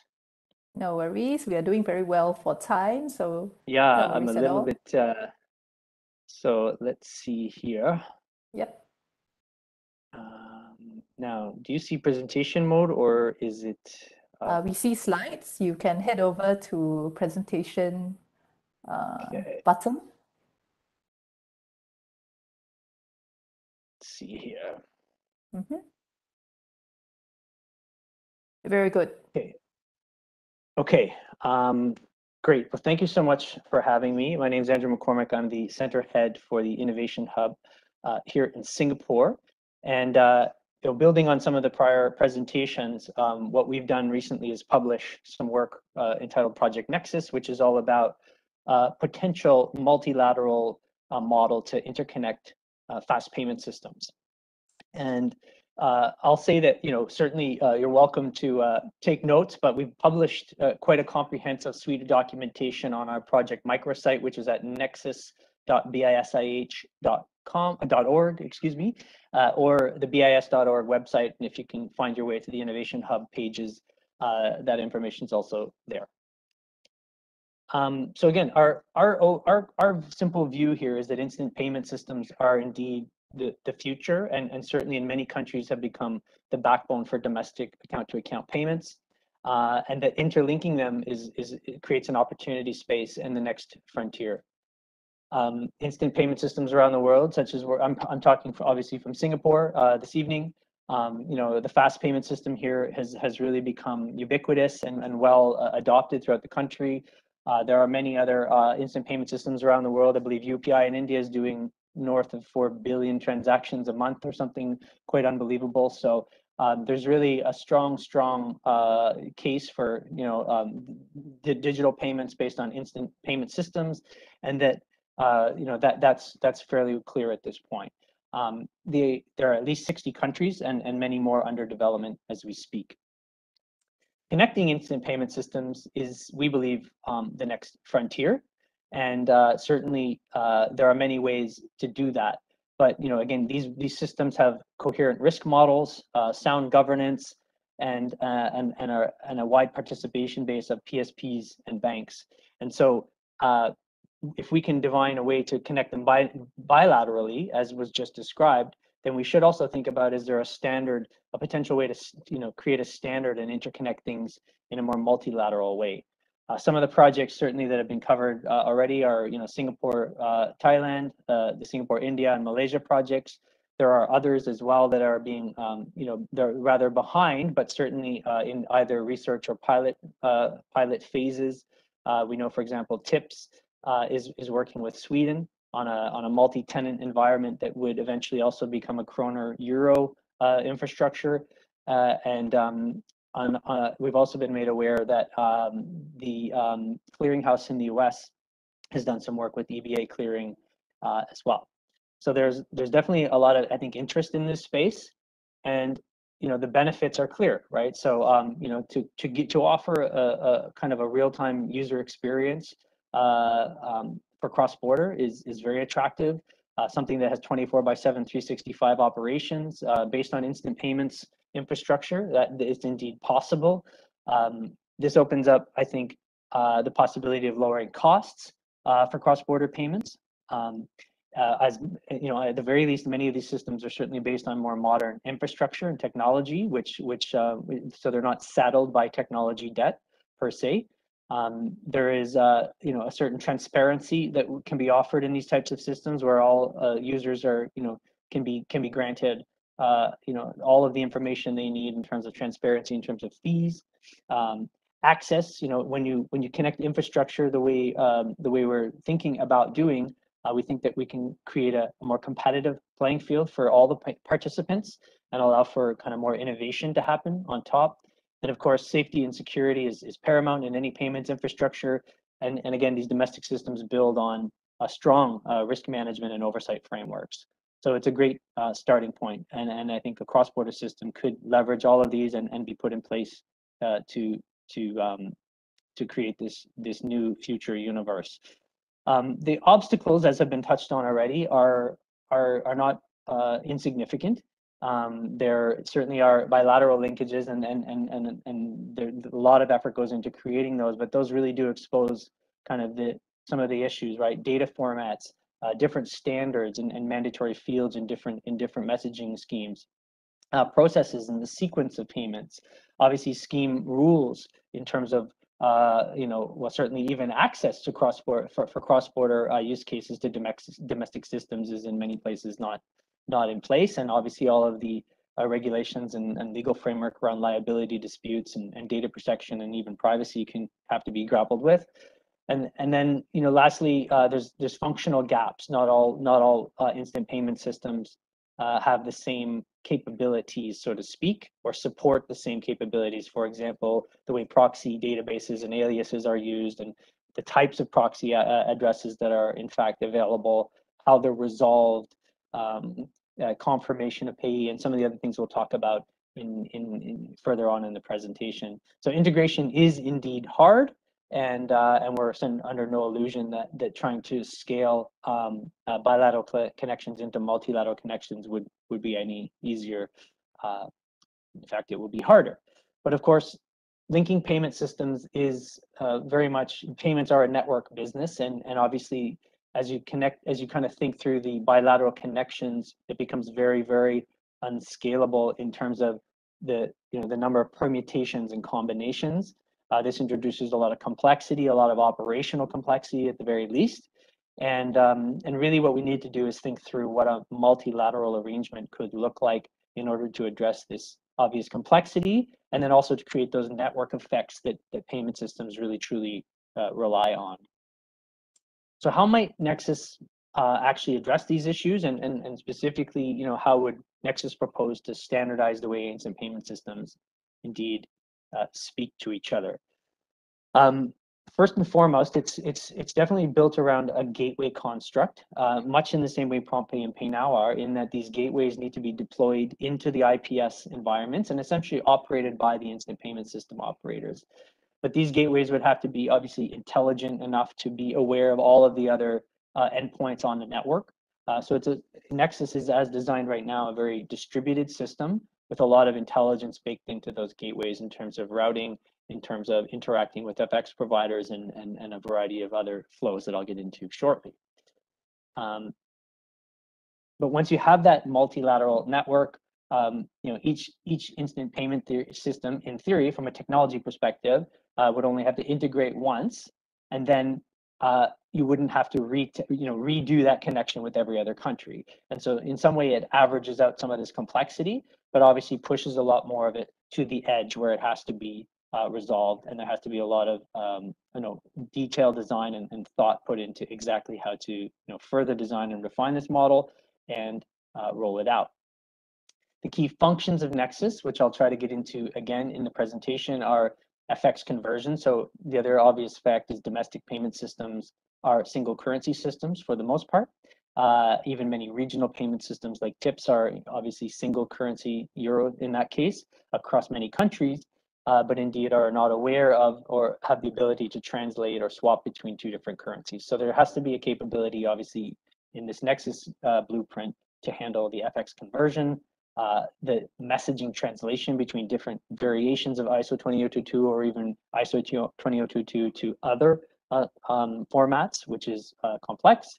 And it must also, we think, is a tremendous opportunity here, but to use automation to use the APIs and the message flows that we've designed to support compliance operations, and in doing so, actually help introduce a higher degree of automation into things like sanction screening, confirmation of payee, and some of the other capabilities that are required to support a cross-border payment. Settlement, of course, this model does build upon the risk models that are already in existence and does support both deferred net settlement and real-time gross settlement, but obviously there needs to be a coherent settlement and risk model underpinning all of this. So the participants in a Nexus payment are illustrated on this chart, and as I kind of go through a kind of an end-to-end view of what that payment experience would look like, all of these various parties are engaged from the kind of back end perspective. Obviously, you've got the sender and recipient in the two jurisdictions. In the source country, you've got a source bank and a settlement account provider, and that's where the first leg of the payment would be affected. In the destination country, the settlement account provider and the destination bank will be the second leg of the payment, and then this gateway will connect and communicate all of these parties, including FX providers in the middle. So I'll give you a quick example of what a hypothetical Sing dollar euro transaction would look like in the Nexus world, and we'll try to look at it from the user's perspective. Understanding that Nexus is not a retail or a channel, there's no app. It's really a back-end wholesale service connecting instant payment systems, but sometimes it's a lot easier and nicer to just kind of illustrate the concept with a kind of a user's perspective in mind. Before I do that, this is a quick kind of eye chart of all of the different steps in a payment. And one thing that I always like to point out here is the second stack where all of the action is here in terms of payment setup is really looking at how do we front load as much of the screening and heavy lifting as possible to create the best possible user experience. And that obviously does impose a lot of potential change on the way these flows work today, but we think that the importance of these payment setup operations are critical for success in this Nexus blueprint. So yeah, I won't dive into this chart too much. This is again all on the website, and we certainly are happy to take any questions as well. But from a user's perspective, this is a remittance use case where the user would log into their bank or their PSP app, and in terms of initiating this payment, it's as simple as selecting the country. Then you would want to Nexus would then go and say, okay, well, what are the valid address formats for that country? In this case, you could use a phone number, a local bank account number, or an IBAN number. And so the user would have to figure out exactly how do they want to identify the recipient. There's a lot of back-end kind of chatter in terms of ensuring that Nexus is aware of all those different formats, and that of course they can be input in a valid in a valid way from the user.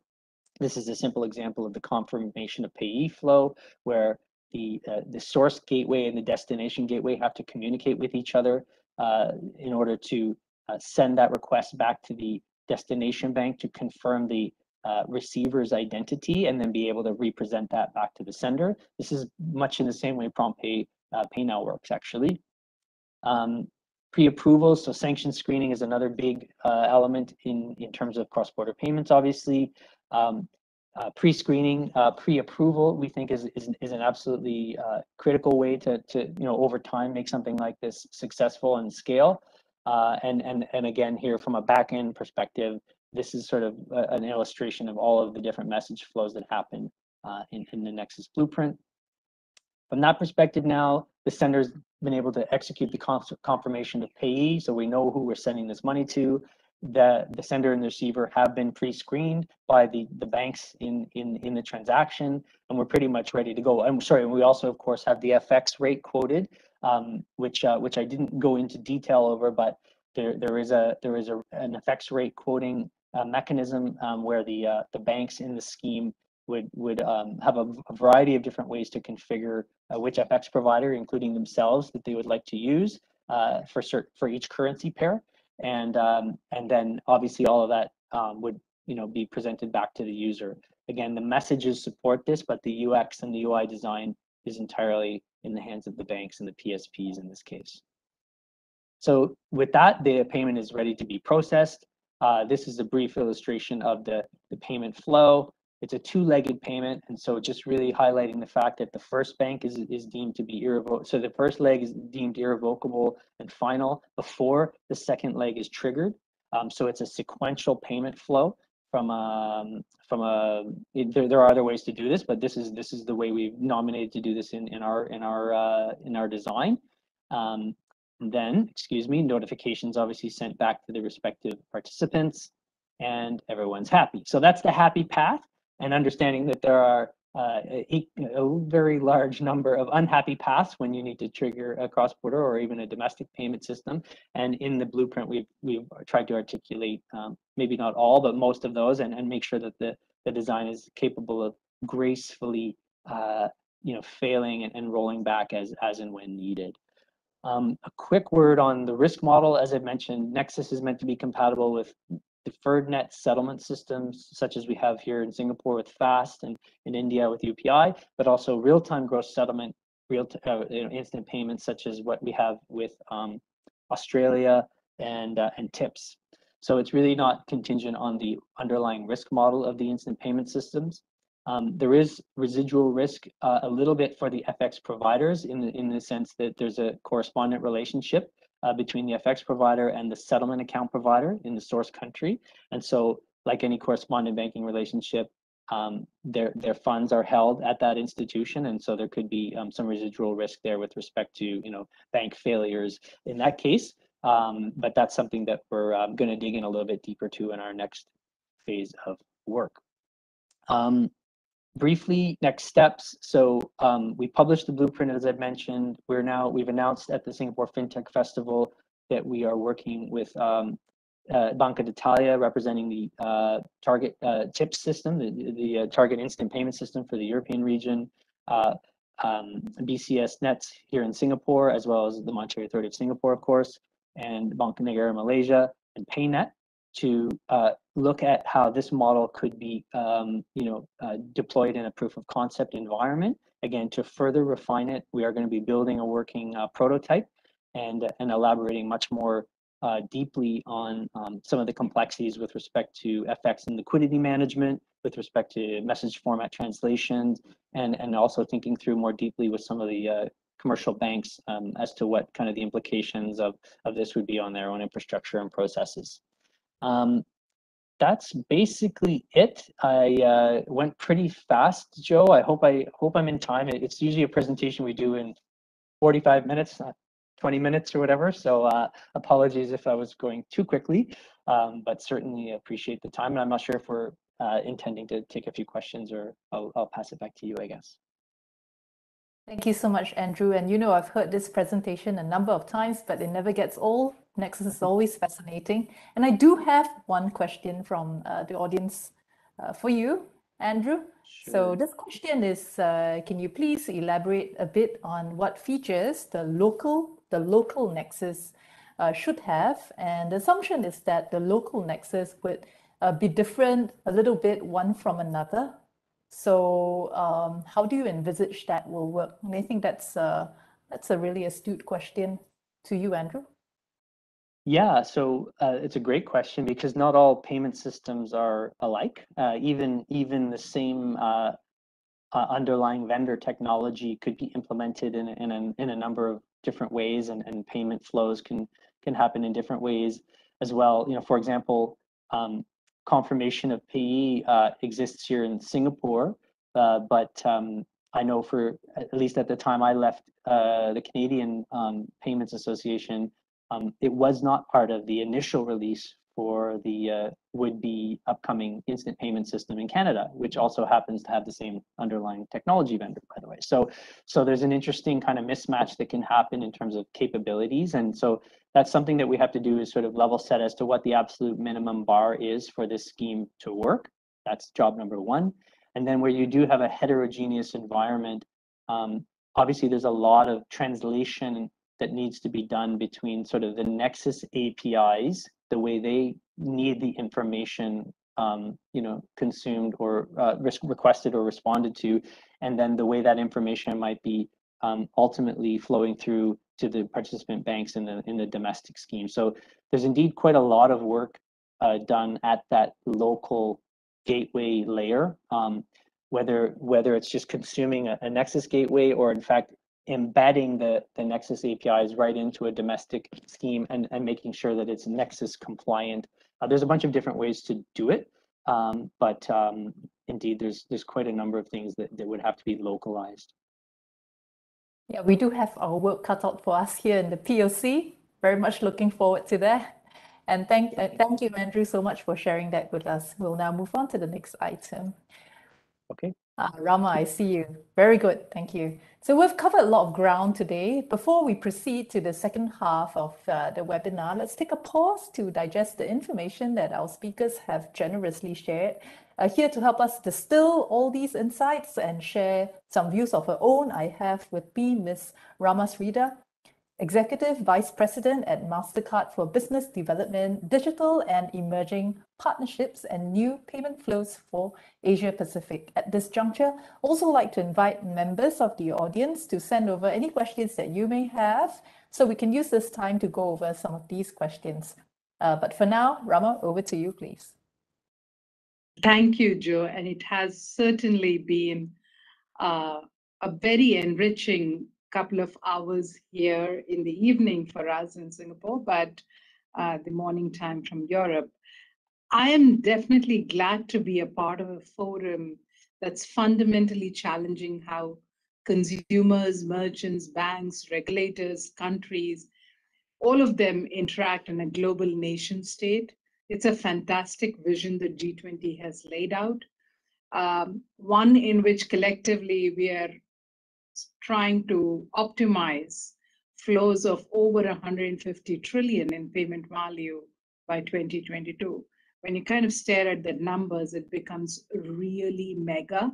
And I know a lot of the conversation today has been focused on the remittance flows. All the POCs seem to have been focused on it as well. But let's not forget that there is $150 trillion in B2B flows, another 3 trillion in consumer to business flows, about 2 trillion, I think, in business to consumer flows, and then $1 trillion in remittance flows. So particularly when we talk about the forward state of infrastructure being on ISO 20022, which we heard a number of times today, all of these use cases open up simultaneously, and perhaps in the larger vision, we should consider focusing on some of it as well. Now, while all roads may eventually lead to Rome, pardon the pun, What excites me is the growing ambition globally to pilot newer technology, accept more challenging targets, and almost unanimously today confirm to newer, more open standards. Now, the interconnectedness of real-time payment capability is definitely an exciting prospect, and it's probably the only way to realize the G20 vision of faster, cheaper, more transparent, and more inclusive cross-border payments, right? What I'd like to do is to take a couple of minutes and take stock. Now, all of us have said here today that connecting up domestic payment systems is the way forward. But while we do that, let's also look what is parallelly in play and how this might play out on a time dimension, maybe over the next 3 to 5 years. So if I can move on to Johan. So if you look at cross-border real-time payments today, I think it was already mentioned, right? So definitely our colleague from Intesa Sanpaolo, Giancarlo, said, right? There is correspondent banking network. There are the card networks.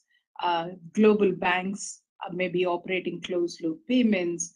There are the fintech players. Digital currencies, blockchain might come up. And then there is real-time payments, right? Now, if we look at the world of real-time payments itself, the starting point is the proliferation of domestic RTP systems, right?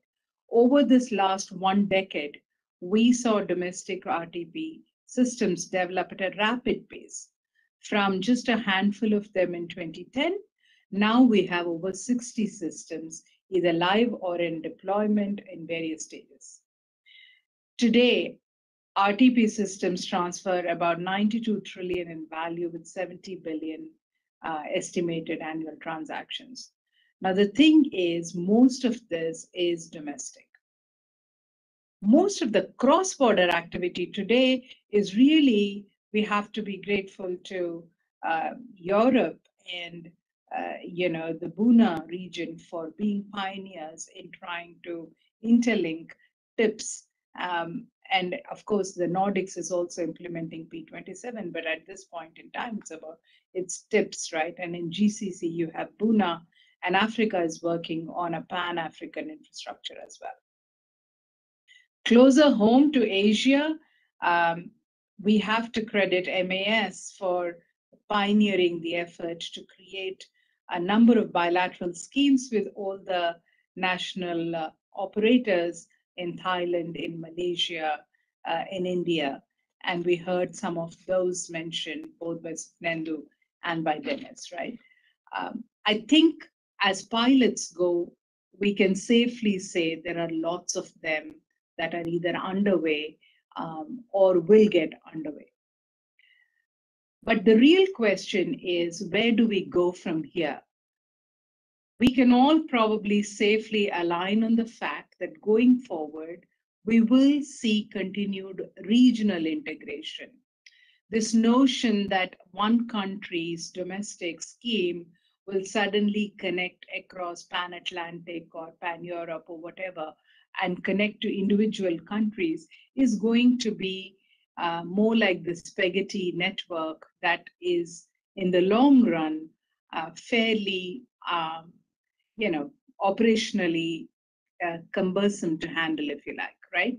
So we will see continued regional integration. Now, it's natural that cross-border payments are first addressed within the regional neighborhood, where the trade and travel corridors are normally very large. And some of that will happen with central regional infrastructure. But in my personal view, I don't believe this is the end of bilaterals. I do believe there'll be a further proliferation of bilaterals for some of the very good reasons that were mentioned by a colleague from Banca d'Italia, right? FX is a very good reason why bilaterals may continue to thrive. Now, the big question that how can we achieve a global network that interlinks what is already there on the domestic and regional level is really what we need to focus on. And that's why we are here today. So what are those critical building blocks. The bulk of my conversation today is really going to be focused on perhaps bringing together some of the points that have already been made and laying this out in perhaps an easy to understand and execute format, right? What's being done towards establishing a multilateral cross-border network yet? I would argue we have significant momentum on the vision and the policy front. Now, that's clearly a topic anchored in the G20 agenda, operationalized via FSB. With Nexus now under, Andrew's been brilliant in creating the blueprint for a cross-border RTP scheme and defining a lot of the first level, second level rules as apparent, right? Some pilots already underway, we talked about it. We also have pilot initiatives to look at cross-border services with digital currencies and on blockchain. Close in Singapore, you have Project Partior and Dunbar as probably the examples there, right? And then we have FSB working towards a more definitive blueprint for most other blocks by 2023. This is really where we are. But what it takes to make this real and real at scale is execution. Execution is the real key. And so I would like to focus on what some of those execution blocks are that could make the scheme our cross-border real-time payment network or a scheme a success. For me, there are 4 big areas that stand out. The first one, even with a streamlined multilateral cross-border system that everyone spoke about today, we have all accepted that there will be a mix of solutions and systems to integrate. Now, hence, you need a set of minimum standards, and I think Andrew from Nexus spoke about this, right? That ensures future interoperability between various systems. And that could include data formats, connectivity, KYC, AML compliance, and most likely it will need some mandates by central banks to their banks to drive compliance. If everyone has an option on this, that might become one of the most significant challenges for us to contend with. Standard setting bodies, we have a few, right? We have FSB, we have FATF, we have the Committee on Payments and Market Infrastructure, CPMI for safety and efficiency. We have IMF for macro policy. We have WB, World Bank for financial sector development. So we have a few of these entities who we can lean on. At a regional level, particularly from an Asia perspective, I know that there is a lot of activity to define standards, for example, in Southeast Asia, to harmonize QR standards across markets. So that's the first thing, right? The second one, in order to build a multilateral system, the central questions of governance needs to be agreed. Who owns the scheme? Who is the scheme manager and operator? Nexus has laid out the blueprint, but who is the owner? Who's the manager? Who's the operator? Who sets the standards and continually updates them? The SLAs, the guidances on settlement, the participant requirements, dispute management. For example, we heard that the way Thailand might be handling some of the transaction detail is very different to how Singapore handles it. In a global cross-border multilateral network, is that okay? Or do we want to address that is, I think, an open question. The other one that I want to raise is the Nexus Blueprint foresees that there is no new brand being established. Is that a question to consider? Would a brand help build recognition with all the participants? If it's not there, how will you build the trust the users need to push the send money button, particularly for physical retail payments? Because that's really where the card networks have built an edge because of the trust factor. The third block really is the infrastructure and technology bill. Of course, we've all spoken about this huge amount of work to be done in detailing specifications of requirements, etc. And we also debated a lot on the spaghetti versus the multilateral network. I foresee some on-behalf connectivity services, similar to what gateways do in the cards world today, and some existing systems in a market or a region perhaps can already scale up for global service as well and become an integral part of the system design. All of these pilots will provide us very valuable inputs, but it will require the inputs and the engagement, I dare say, of a much broader range of stakeholders, a broad range of central banks, and perhaps potential customers, many more banks and many fintechs as well. And once the specs is done, the system actually needs to be built and operated. So managing the operations, including the support, maintenance, and deployment of new enhancements, or the decisions on a build yourself versus buy outsource, all of these are very heavy operational decisions, and we need to settle on the entity that could perhaps do all of this to create this global payment network. Last but not the least, and I know digital currencies came up in a few conversations, Abnendu mentioned this explicitly, any new system needs to be forward compatible. So it's obvious that at the same time, not all markets or the central banks will have a digital currency.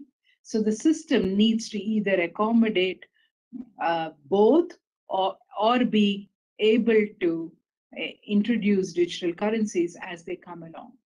You may or may not want two parallel systems, because if you don't make it forward compatible with digital currencies, 3 years out, there will be yet another parallel system just for central bank digital currencies. So far I've talked about the system build, but we can agree that success is defined by actually seeing a good share of the transaction volumes going through the system and not just having an infrastructure.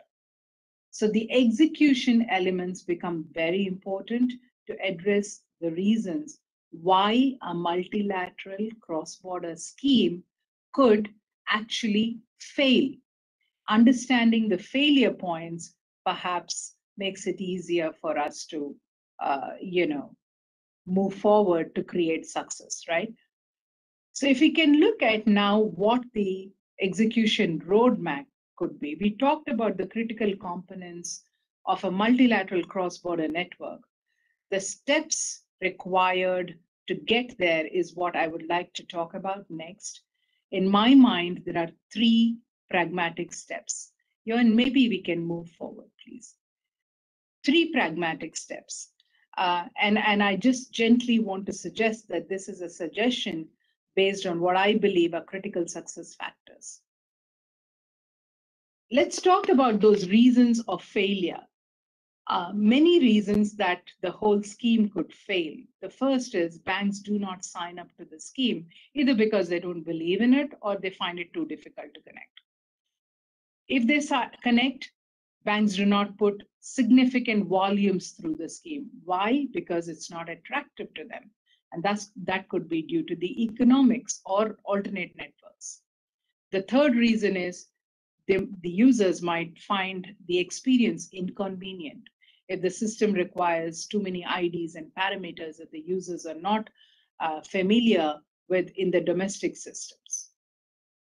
Another reason could be that the consumers and merchants are just unfamiliar on how the system operates and don't know what to use it for.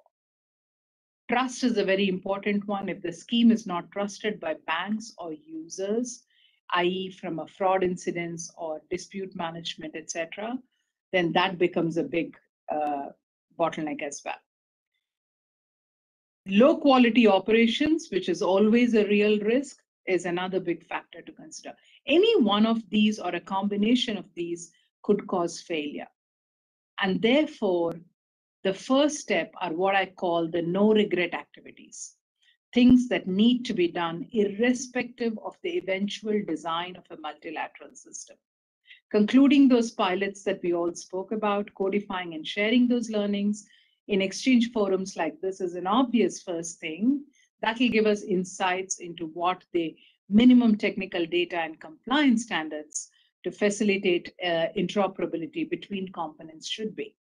And I imagine these are already being defined and published in recommendations that local regulators and players can already use. The next is really an assessment on what are the options for building a multilateral scheme. Can it be done with the existing infrastructure? Do we need a new central hub or a system? Should digital currencies already be a part of the design? And last, not least though, in the next 2 years, we need many more participants to be recruited into this effort. More central banks, more scheme operators to broaden the corridors and the currencies being covered, but also banks and other payment participants. If we do all this, we will achieve 3 things at the end of phase 1. A coalition of the willing to move ahead, clarity around minimum standards, and clarity around what kind of new infrastructure is needed. If you do stage 1, we will land with these 3 clear go forward spaces, right? The second thing really is the build of a multilateral cross-border payment system. As a start, we talked about governance and scheme and decision rights and entity and all of that. Not going to repeat that. But another important aspect of the governance is how does the public and private sector work together to build this system? And I imagine quite a few private players will need to come to the table. What capabilities would you build within the scheme manager? What would you outsource is an important decision, along with creating the requirements that need to be fairly specific as well. At the end of this phase, we will have a multilateral scheme that's ready for launch and a broader participation in this launch that should give us confidence that a minimum scale can be achieved. But in order to achieve the scale, the work is not done with building the multilateral system, right? The big thing is to get the economics right. And I know we are all talking about 10 to 15% coming down to 3 to 5% to 1%. But we need to look at all the players and ensure that they have a reason to participate, and getting the economics right is absolutely critical. We need to look at incentives for those who decide to give the transactions to this multilateral system versus the others that we will compete with. I think this was referred to in the FX conversion conversation earlier within the Banca d'Italia segment, right? This means that both the cost to the participant, but also the ability to earn revenue, as all the banks and providers have cross-border services as a revenue-generating service today. They need to be compensated and to stay motivated. Now, looking for specific use cases within the cross-border category, that will increase the scope and use of the system as well. We all spoke about remittances today, but like I mentioned in my opening comments, there are more other important use cases: disbursements from marketplaces, proxy, value-added tax for B2B, request to pay for e-commerce services, SME procurements, retail investment flows, salaries and commission payments, medical travel.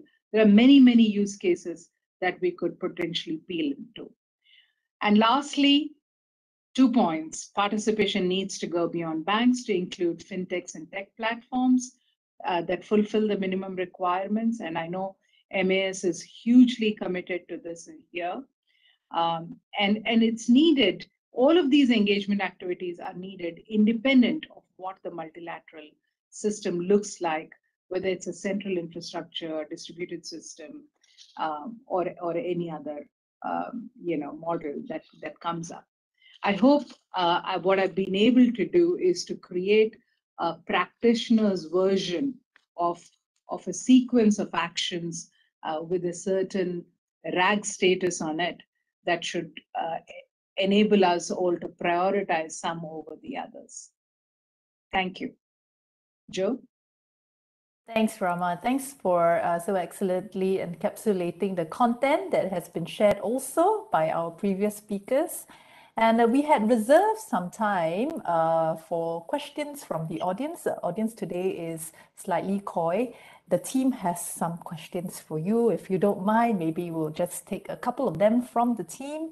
Rama, so today's webinar focused on payments interoperability. So just to get your quick views on the continued relevance of other pillars of foundational digital infrastructure. For example, can payments be pursued as a standalone, or must countries also devote some efforts to, developing other tracks as well? And in this regard, what tangible benefits can be had from unlocking multiple pillars, foundational digital infrastructure, as opposed to just having, the one on payments? So Joe, you caught me on my favorite topic, really, and we could spend an entire session on what drives digital inclusion, arguably the favorite topic of every central bank, because there is a lot of digital dividend that could drive up a couple of points of GDP growth, and I think everyone is focused on that. But digital and financial inclusion, to me, is might be primarily solved in each market, of course, using global standards and international examples. But the cross-border aspect is remittances, of course, right? I would argue less costly or faster remittances will actually not solve for inclusion if the recipients stay in a cash economy without a digital identity, without a safe account to store funds, and without the choices to make payments digitally. So for this exercise of establishing a multilateral cross-border payment network, I suggest to initially stay within the payment problems and add in the cross-border elements for digital identity or open banking when they are available. So point I'm making is all of it is required. Digital identity to ensure authentication and validation of individual, as well as protecting the security and privacy of the information, right? Authorization and consent to ensure transparent, secure digital transactions. Payment interoperability, of course, we all spoke about payment interoperability, and data exchange, because if you want to create a flourishing ecosystem, then you need to open up the banking domain and the customer information domain to fintechs and all other service providers as well.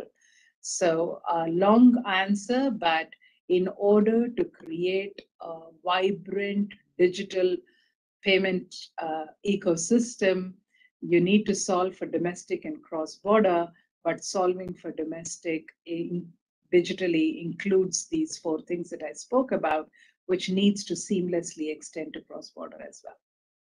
That's nice. I think we have some alignment here. That's why in Singapore at the MAS, we also work quite hard to make sure that there is good and open access to many fintech firms alongside traditional banks and financial institutions. For example, we have opened up direct access to FAST to also fintech firms that are eligible to participate. Now, I have an interesting question from the audience here.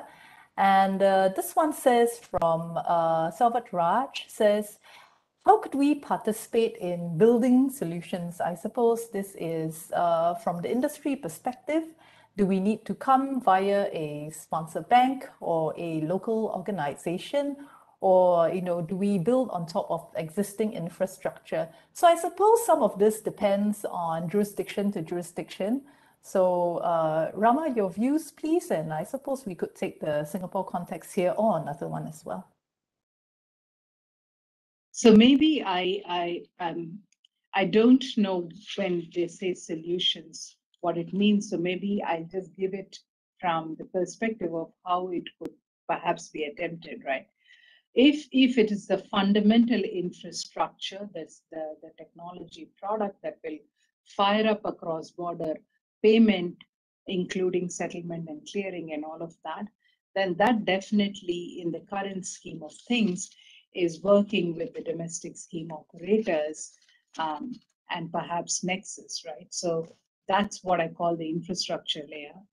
The second layer is really the rules part of it, which at this point in time clearly looks in the bilateral networks, it looks to be a mutually decided book of rules, which hopefully under the Nexus blueprint will normalize into a more common set of rules.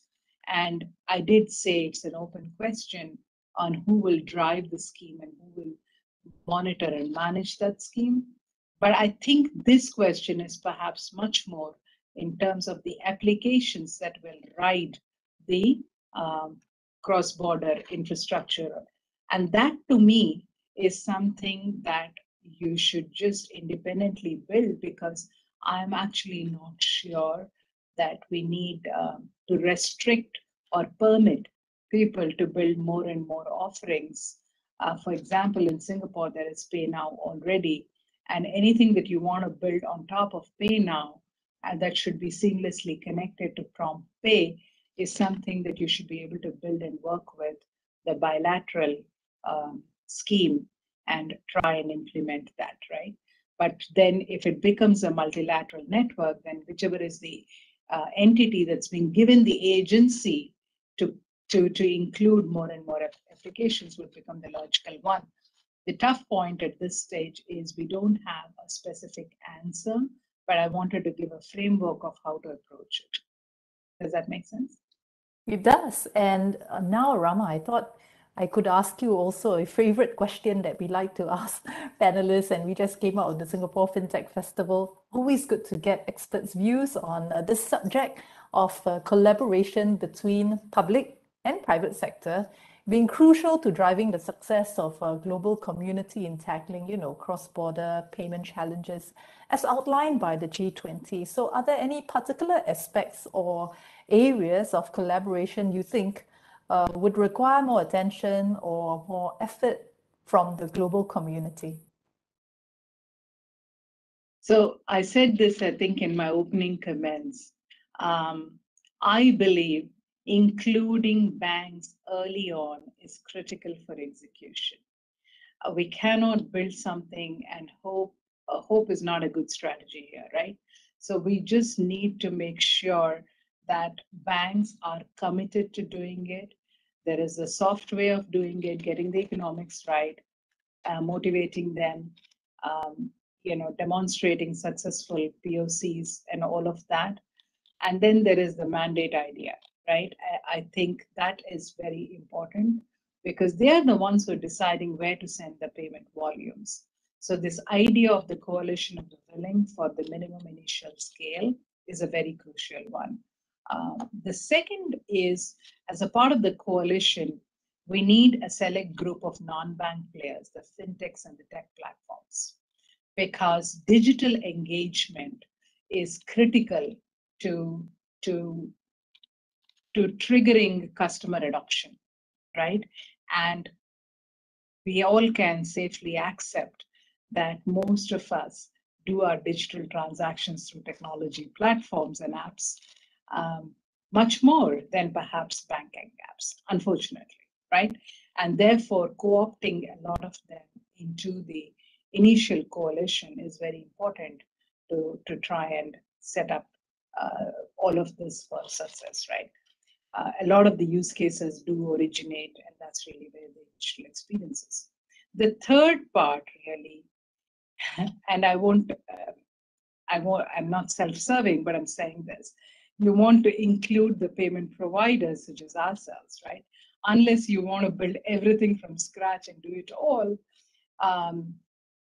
while a global network has been created on card rails and does seamlessly extend to the account-to-account payment rails, what is available underlying is three things, really. The technology, the experience of doing governance of schemes, and managing, hundreds of currencies, really, across. And the third thing, really, is the big layer of dispute resolution and fraud management and security of transactions and forward compatibility with, shall we say, blockchain. all of that, because this takes a lot of investment. And if you want to keep the costs manageable at some point in time, while maintaining a cutting edge of technology, democratizing costs across a wider base of transactions becomes very important. Thank you, Rama. And I thought before we close off the first session of this webinar, would be very odd for us to let this go without a question on CBDCs, Rama. So how do you think CBDCs are going to change the game for all these linkages we have worked so diligently on? So you have saved all your tough questions for me, Joe. Of course, I know that you will rise to the occasion. Will they be a game changer? And will they be a game changer for the various linkages that we spoke about, I think is the real underlying question here, right? So I will differentiate two aspects. Let's segregate it. One is the currencies and one is blockchain as a technology, right?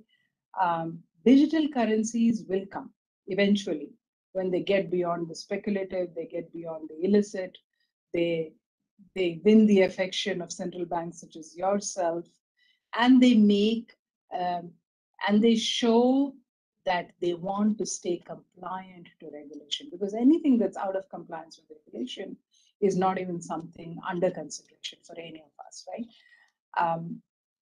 To me, any payment system will need to be able to handle digital currencies at some point. And by the way, even in our network, it will seamlessly extend into digital currencies. So to me, stable coins and central bank digital currencies as a way forward is already incorporated perhaps into the roadmap of all those entities who are forward thinking. Now, using blockchain in a multilateral cross-border network is a technology question. It's not a, is it a good to do or not to do question, right? It's a technology question that I do believe needs a lot more thinking and analyzing. Anything that takes disintermediation out is good and bad at the same time. And I think the net of it is what needs to be considered. And I do believe today we spoke about this in one of the segments. Are we investing in this space? Yes. Our crypto card program is live that allows fintechs to issue MasterCard using a crypto wallet as a funding source. But we are also, like I said, enabling digital currencies directly on the network so that the merchants can accept digital currencies and a transaction can remain native without conversion into fiat. So we're trying to do that, but of course we would only do that for stable coins and CBDCs because we're not into the space of encouraging volatile currencies, which we really don't understand, right? So we also have launched a sandbox and a test platform that will allow central banks to test out various aspects of designing and using a digital currency, which includes interoperability with payment systems. So CBDCs will come. I don't know how quickly, and we will just need to consume them as we move forward without compromising any of the other payment principles. Indeed, and this space moves so quickly. I think the future is already with us. And thank you so much, Rama, for your very insightful comments and for this very robust discussion. So this brings us to the end of the first half of this webinar. Leaves me to thank our audience for your very kind attention. On behalf of the organizing committee and all our participants, once again, we thank our speakers for their very valuable contributions today. Session 2 of the webinar will begin at around 2:30 Central European Time. That's 9:30 Singapore time. We do have a good almost 2 hours for lunch in Europe, dinner in Singapore, and after all that talk about spaghetti network, I'm sure we are all hungry. And on behalf of the Monetary Authority of Singapore, can I just say that it has been an absolute pleasure working with our colleagues at Banca d'Italia to bring this to you. It has been a privilege to host you. We will see you back here after break. Thank you. Thank you.